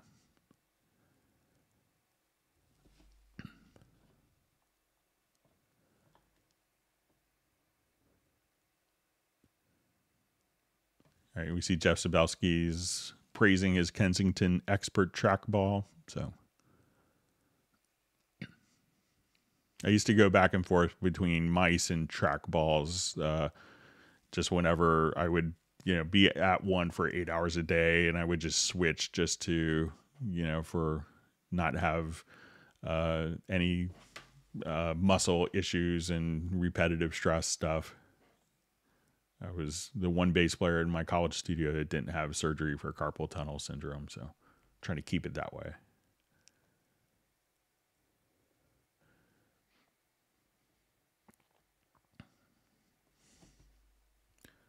All right, we see Michael Pierce is also recommending a Logitech MX Master 2 or 3 mice.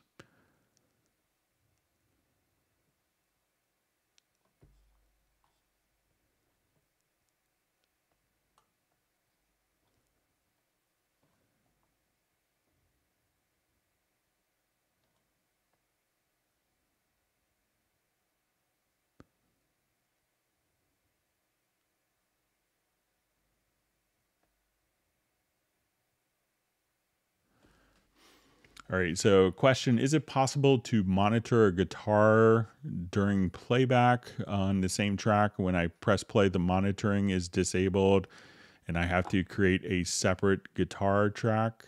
So yeah, try to, there's different monitoring preferences. So let's say if I have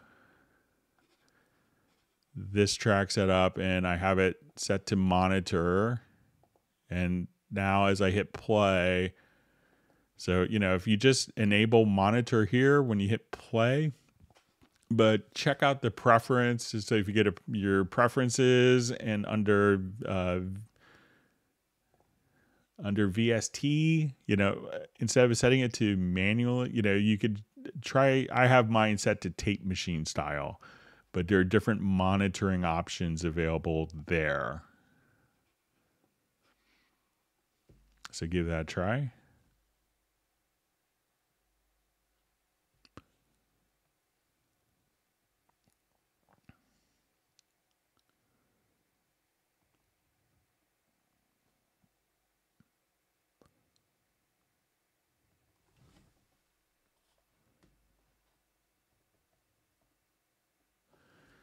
So we have a question. Do you know what software Junkie XL is running on his tablet to control Cubase? I'm sure he probably has a video on it. And, Tom is so incredibly generous with sharing information. I know that the whole kind of genesis of that was actually derived, like Hans was the first one to do it with his setup, and it was created by Mark Wary, and Mark is a guy who works for Hans, and you may read like some of his reviews and Sound on Sound over the years. Probably like one of the smartest guys in our industry, and I think he originally developed like the touch control for. And I think it might be a custom thing, but he originally developed the touch control using, I think, a cash register software that would just kind of fire off key commands. And, Hans likes it because, this button that's here always does this function. And it's all muscle memory. But next time I talk to Tom, I could see, I'll ask him, and, I'll wait for him to, next time we speak, and I'll ask him what he uses. But there's probably a good chance that he has something. A lot of guys use Touch OC or Sherlock or other popular options. I've seen a lot of guys kind of migrating to Sherlock as well.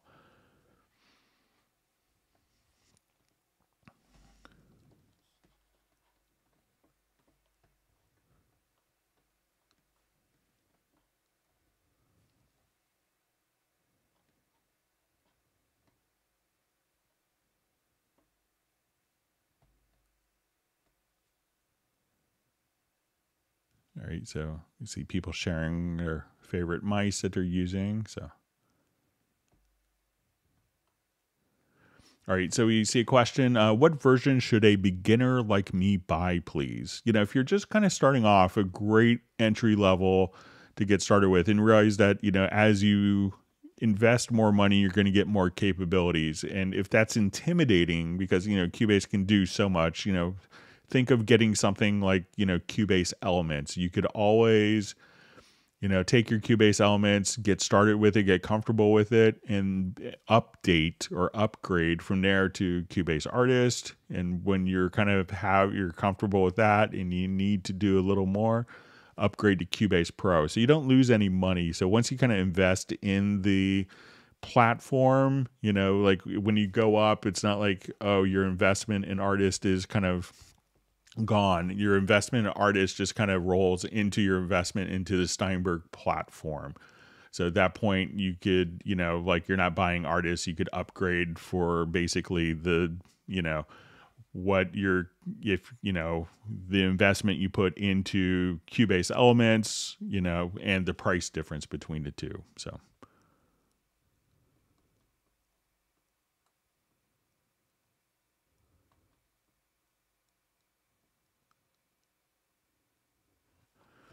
Okay, so we see, going back to the monitoring question, no matter which monitoring mode I use, I still disables when I press space, which stops playback. When I then press play again, I have to manually click on the monitoring icon. So when I have the monitoring set here, so when I hit, so I'm playing, it's turned on. Now when I stop, I could just see that it is, my monitoring is still engaged. So.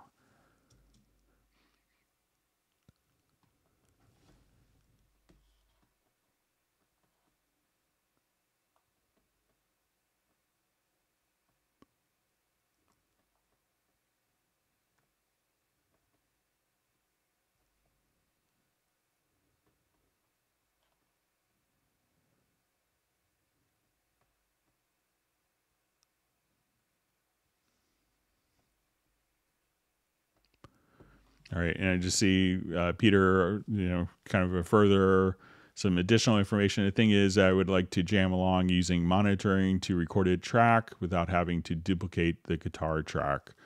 So, I mean, that seems to stick for me, but, see if I'm doing something differently than you.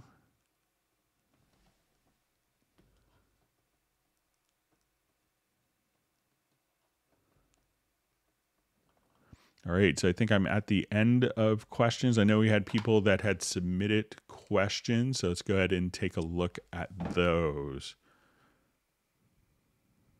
All right.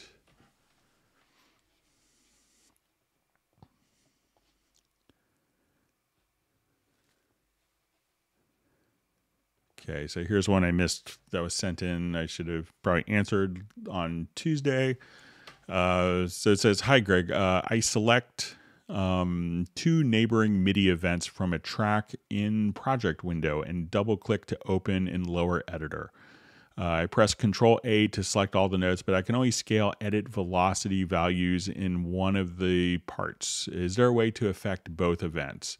So let's say I have both of these events selected, and then I go, just make sure. So you double click to open.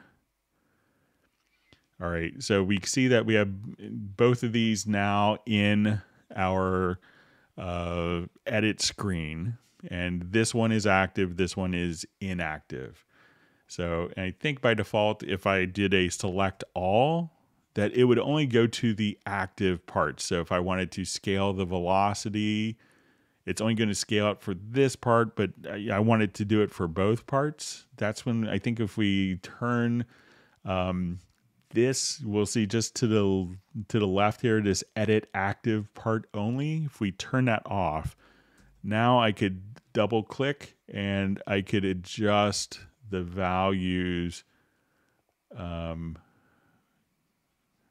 So let's see, I thought that we could do it this way. So let's say I'll now select all of the events. And let me just adjust. Let me just come here and put the info line on. So I'm going to adjust the velocity here. So now we can see that both events, when we change it from the info line, will be the same. So I'll select all, and now when I adjust from the velocity, that both events will be edited together.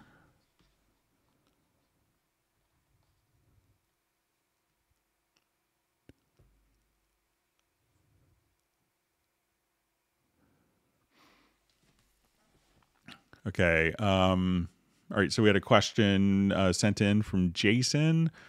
It says, "Firstly, I want to thank you to touch base. Firstly, thank you for all the live streams you do. They're amazing. Knowledge in Cubase says they're amazing, and your knowledge of Cubase is second to none. We are all learning so much. So I'm sure as people know Cubase much better than I do. But thank you for the kind words."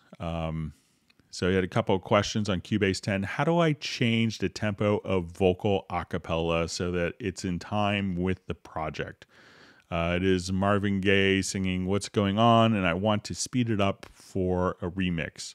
I will then add other instrumentation. His timing is a little off, but I want to get the whole vocal to 120 BPM. I don't mind tweaking the odd word here or there to get it to be fairly accurate, and any help would be greatly appreciated. So let's see if I could find something that I won't get kind of dinged on YouTube. So I may not be able to play it, but I'll take kind of a live recording with, but I think this should just find something with varying tempo.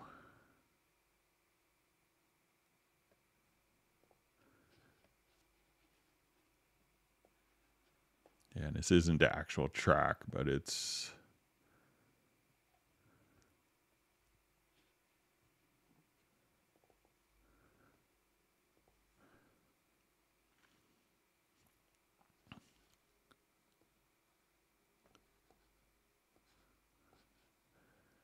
Okay, so let's say if I want to...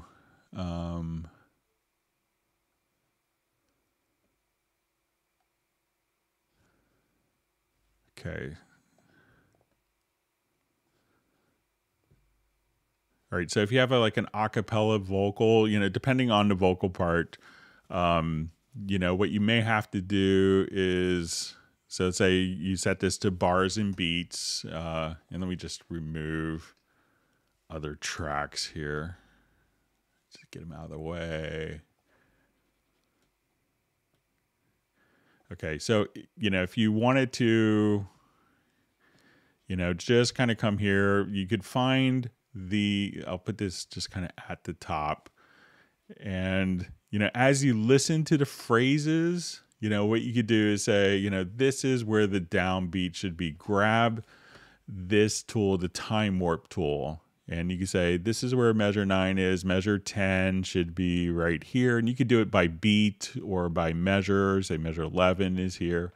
And as we make these little changes, it's basically just going to, write in the tempo values. So we can say, okay, measure 14 is here. Measure 16 is here. If you needed to, so this will, once we kind of figure out what the tempo map is, if we wanted to write these varying tempo changes into like the timestamp, the tempo stamp of the file itself, we could do that by coming up here and going to your audio menu to advanced and just set this to set definition from tempo.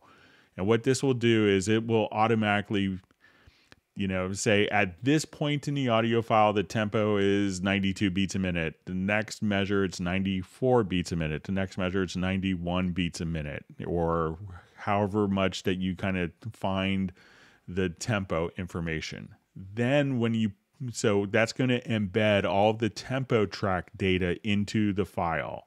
So I'll come here just to show you that. Let's go to audio to advanced, and we'll say set definition from tempo. And we could save that into the project or write the definition into the audio file itself. Now, when we would play that back, we could import that into any project and place it into musical mode, and it would automatically conform to whatever tempo you have in your project.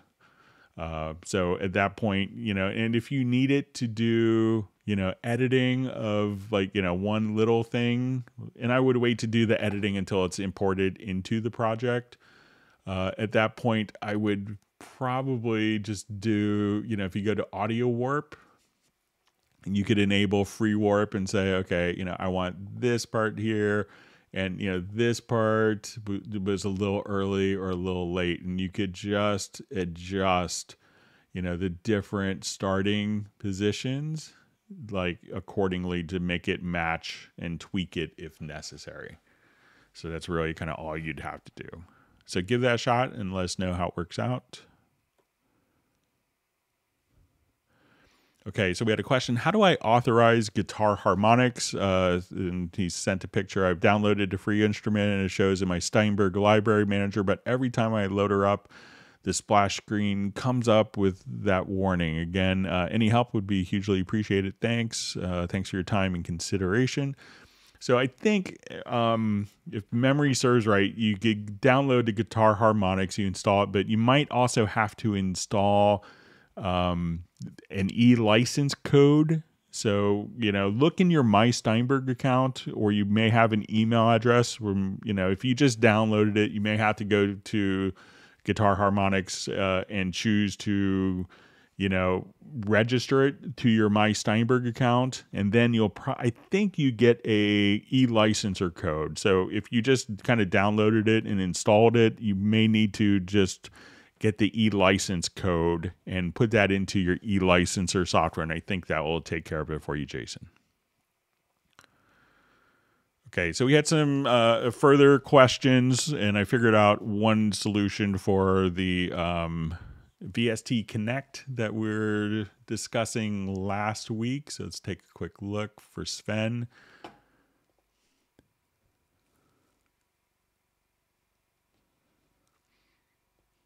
Okay, so let's say if we're doing kind of a VST Connect, let me set up my other computer here.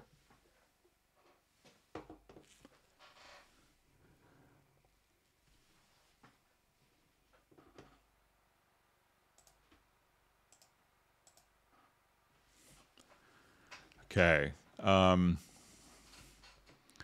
Okay, so I'm kind of logged into my VST Connect. So, and Sven was nice enough to send different screenshots. So let's go ahead and read. So,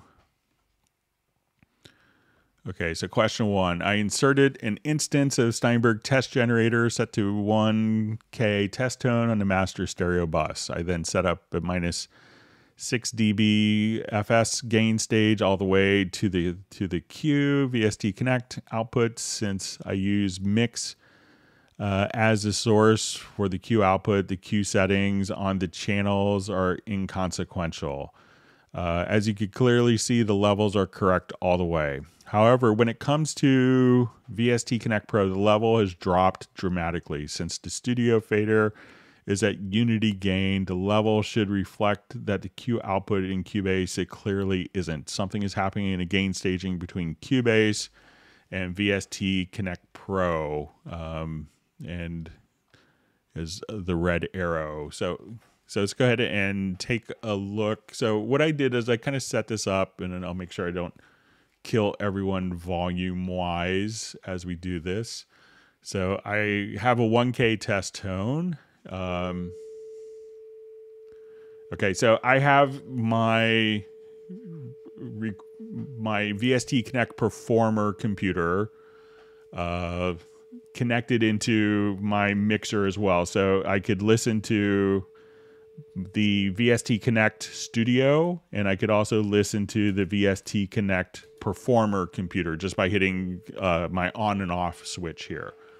So when I look at this, so I can see my control room output, and let's see if I can mimic the settings that he had utilized here. Okay, so I'll just turn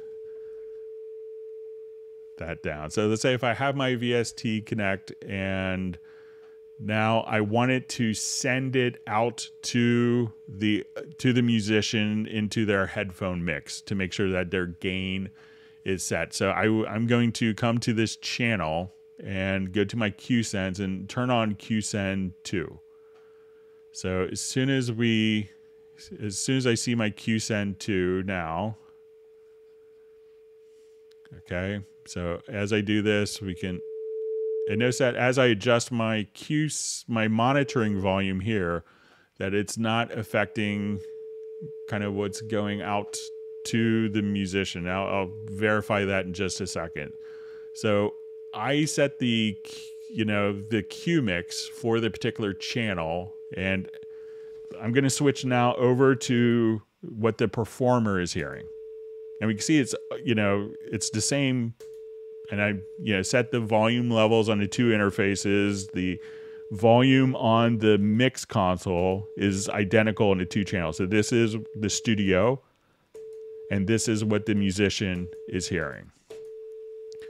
Now, if I adjust my Q send here, that doesn't affect what the musician is hearing. But if I adjust my Q send here, that affects the gain structure of what's going on to the musician directly there. So if I'll just come here and send that back to 0 dB. So this gain structure doesn't seem to have an impact. So this is what the performer is hearing on their computer.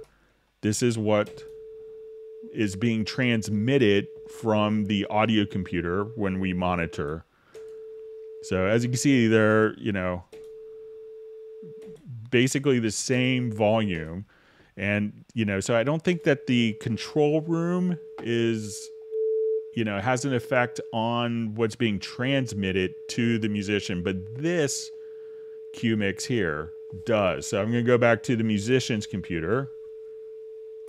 And now I switch and we adjust this back to 0 dB. And so it sounds like the same level to me. So Sven, if you could let me know if you've actually, if you've had a musician complain that the level isn't good or is too soft, let me know. But it seems, when I'm testing it here, it doesn't seem to be an issue. And this, so maybe it's not the control room that's doing it, but, this mix level here on the source is really critical to what the musician is hearing. So I know last week, I was, you were saying I misunderstood, but that seems pretty similar when I switch between what the performer is hearing and what the studio is hearing. And if I put both of them together,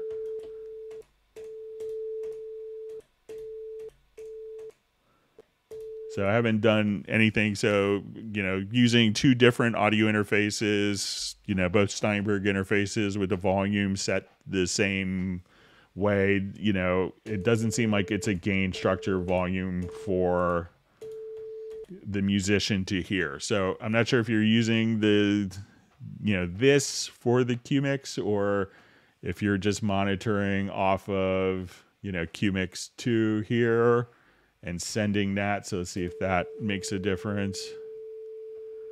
So, this QMix volume, your master volume in your control room doesn't seem to have an effect, whereas this is the critical one. So let me know. I'm sure I'm probably misunderstanding, and if I am, just please let me know. But that's how it seems to me when I have it set up. All right, and we had another question, and I found kind of the little hidden preference for this.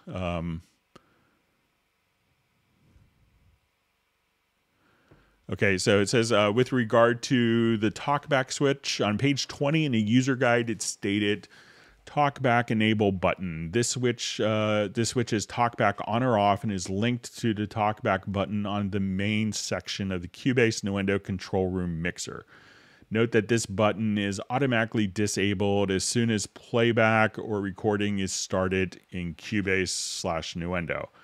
And he showed pictures where he says it clearly isn't. So the problem is that when we hit play, that the talkback will just kind of stay kind of stuck in its place. So we go to our VST connections. I could turn on and off talkback. But the preference, so I did some searching for you, Sven. If we go to preferences and go to control room, you can see auto disable talkback mode. Sorry that I missed this on Tuesday. Set this to in play and record. So if we say no auto disable, which I think is the default setting, now when I go to hit, let's say I have the talkback on and I hit record. Let's say I hit play, the talkback is still engaged. I hit record, the talkback is still engaged. I stop, the talkback is still engaged. So that's kind of, not ideally want it where you'd have to manually disable, enable the talkback. So if we go over here, we could say, let's go to our preferences again. And under control room, we can say auto disable talkback mode in play and record. So I'm going to hit apply. So now the talkback is on. I'm going to hit play. We see that the talkback is disabled. I hit record. We can see that the talkback is disabled. I hit stop. The talkback is enabled so that we could communicate with the musician. So if I just come here, hit record, talkback is disabled. When I hit stop, now talkback is enabled. So again, go over here to preferences and, make sure that you have this set to in play and record. And the third question that Sven had comment, I'm still trying to figure out how to record guitar and vocals with VST Connect without printing the effects. However, the reason why inserts and sends on a performer record track doesn't work is obvious. The VST Connect monitor plugin that controls the monitoring of incoming VST Connect audio is located as an insert in the control room far later in the signal chain. It thus bypasses the performer record track during recording. This is a major flaw in design of the VST Connect concept. During the almost 50 years I've been dealing with audio recording in one capacity or another, I've never recorded a vocal without monitoring with reverb, for one thing. Steinberg really need to look into this. How to monitor the audio on the engineer side should really be a priority. So when we have and engage the reverb here, we could think of this as a courtesy reverb for the performer. So, if you're not familiar with this, as you're recording, you can engage different effect plugins, a compressor, EQ, or reverb. And the intention is if someone needs to be inspired by a quick reverb, to perform with, that they could do this. Now, I think Sven's point is that this reverb isn't sent over to the engineer side, and that you're not able to add effects here. So, I think, being the fact that you can record people from around the world in your studio, it's pretty technology. It's pretty amazing technology that, having a reverb that's very simple, that, you could control remotely with 4 parameters, that you're probably, if someone says, oh, it's too much reverb, that you could tweak these 4 parameters without hearing it as an audio engineer. I realize that's a bummer, and it's going to record the, signal directly in without the reverb. But, the engineer can't monitor the reverb or add other plugins. So I think that the benefit of, having the benefit of being able to record remotely from any source kind of far outweighs the benefit of monitoring for the engineer, with effects. And I think being able to monitor, for the musician to hear the reverb, to give an inspired performance, is probably more crucial. That you could, say, oh, it's too much. And then you could probably tweak these settings pretty easily for these plugins. And, this is all to make sure that the recording integrity, that the timing is all, makes sense and works without you having to do a lot of, tweaking after the fact.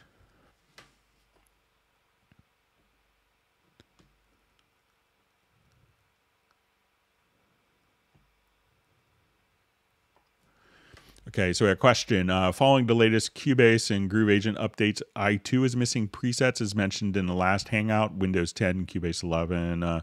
I narrowed down the missing presets to be the Groove Agent 1 bank and set out to check out the Groove Agent 1 was selected in the media bay, as you mentioned in the last Hangout. It is selected. However, Groove Agent 5 program browser, all the kits have a red stop sign next to their names and refuse to load. So let's take a look at that.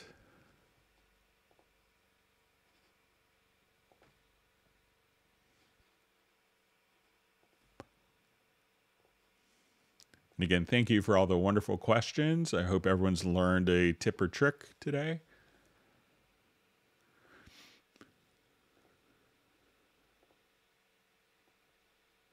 All right, so let's say here's my Groove Agent 1 kits here. So let's say I go to Maple Kit.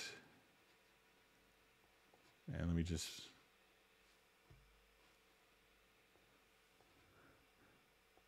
So those all seem to kind of load naturally for me. And I didn't do anything special on this machine. I don't think I think it's just part of the Groove Agent content. But let me just monitor the right computer now. Sorry, I have my... So that as we just kind of do this, that, so those all kind of seem to load up. So let's take a look. If I go to my media bay and maybe disable my Groove Agent 1 kits.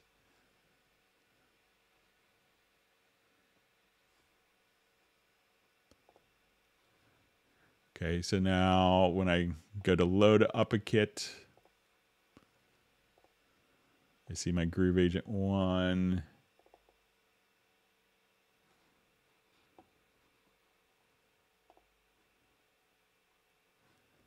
So I'm not sure if you tried to rescan.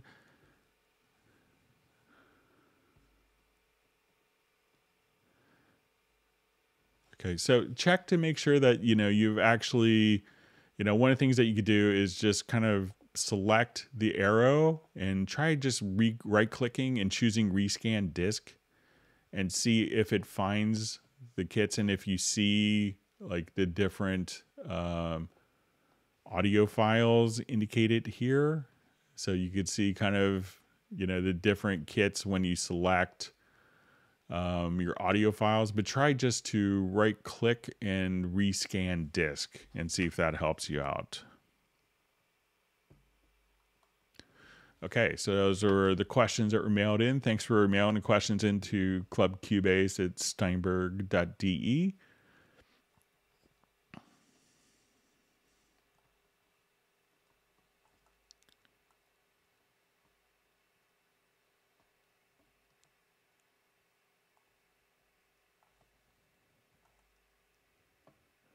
All right, let me just scroll back.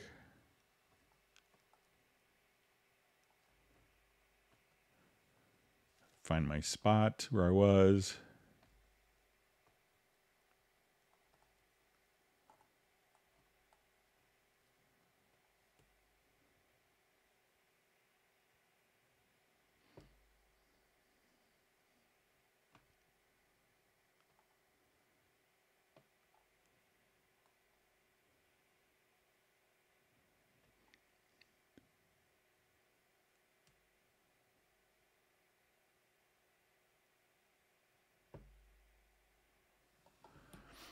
Okay, so we have a question. Is there a quick way to align my multiple high-quality audio files, example, recorded on the Zoom F6 to an edited movie, low-quality audio capture by the camera?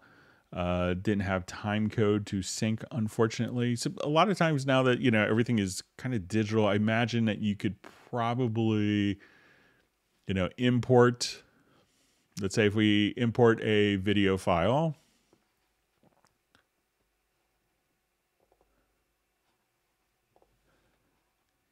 right, and let's say our video is starting, you know, right here, that you could, let's say I put the cursor here, and if I wanted to put, you know, a series of audio files, so let's say I just want to put this file in, that I, you know, you could probably just come here, and if it was all kind of, once you kind of get the first initial sync point, you could probably just come here and, you know, move to, you know, you can move to cursor. Now, one thing that you could do to kind of, you know, synchronize the 2 points, if you're not aware of this, if you go to the double click, and you could, so we'll see our audio file, and we'll see this little S, and this is a sync point. So a lot of times you may be able to just, you know, as soon as someone, you know, you have a like something like a, you know, why they used a little, you know, the little thing that, you know, does the, you know, sound to sync up, you know, you could enable, you know, these little things where you could say, you see this sync point. And once you have this sync point enabled, and you could click on this, at that point, you could move, have this audio file kind of snap to that sync point. So once you have this sync point from your 6 recorded files to, like, you know, maybe the beginning of this, then all those files can be lined up based not at the beginning of the file, but at a common sync point between them. So, you know, it's one of those things that, you know, you could probably do in just a matter of a minute or two pretty easily.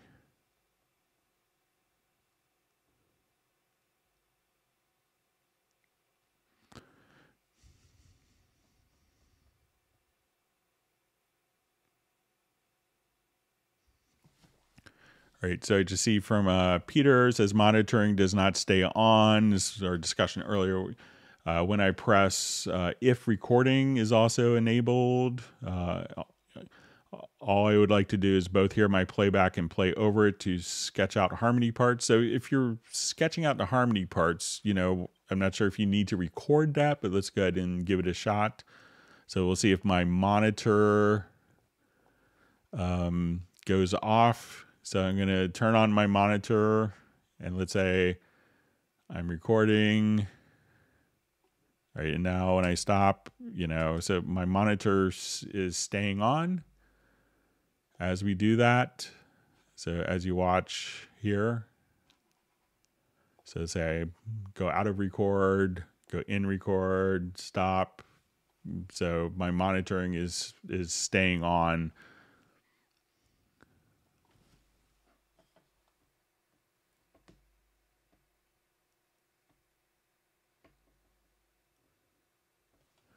Okay, question from John Costigan. Should I use MediaBay to drag and drop drum samples onto a MIDI track in order to set up a bunch of each drum to mix them, snare, bass drum, etc.? So, the MIDI tracks don't necessarily take, a sample. If you wanted to do like, quick drum hits, I would maybe, and if you wanted to play them, via MIDI, I would just do it in Groove Agent. It's the perfect solution for this. So you could now just come over here and say, I just want to go to Groove Agent and I'm looking for kick and I'm looking for floor tom or whatever, and just drag all the samples. And now you could just play all of those directly from Groove Agent. So that's what I would do. So, dragging the audio isn't going to work on a MIDI track, but if you want to do drum samples, just do it directly onto Groove Agent.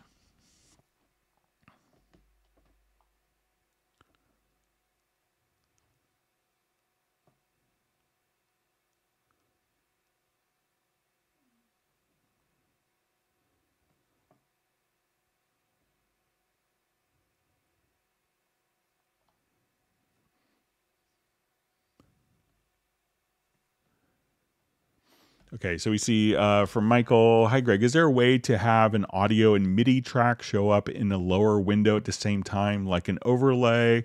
So currently you could have the sample editor or MIDI editor, but not kind of the two editors on top. But if you really needed to do that, one of the things that you could do is, let's say if I have a MIDI track here, you could do it easily enough on the main project window. So let's say if let me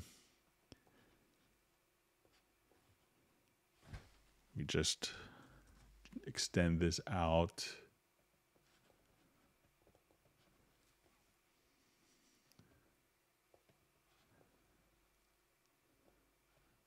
All right, so let's say I have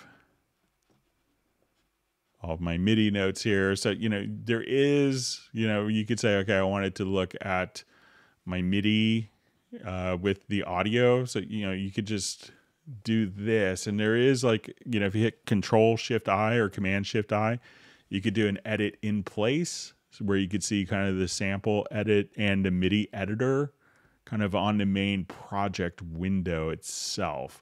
So this way you could say, okay, I want my mix console here. And as I'm editing, I could, see the MIDI and audio just kind of like that. So it may not be as necessary in the lower zone.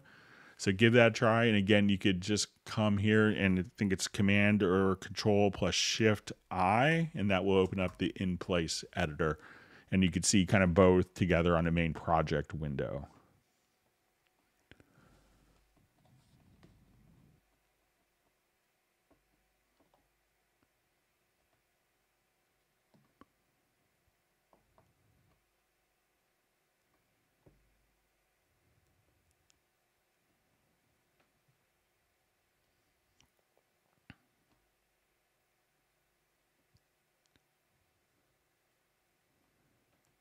All right. Well, it's wonderful to see Ambient Dave back.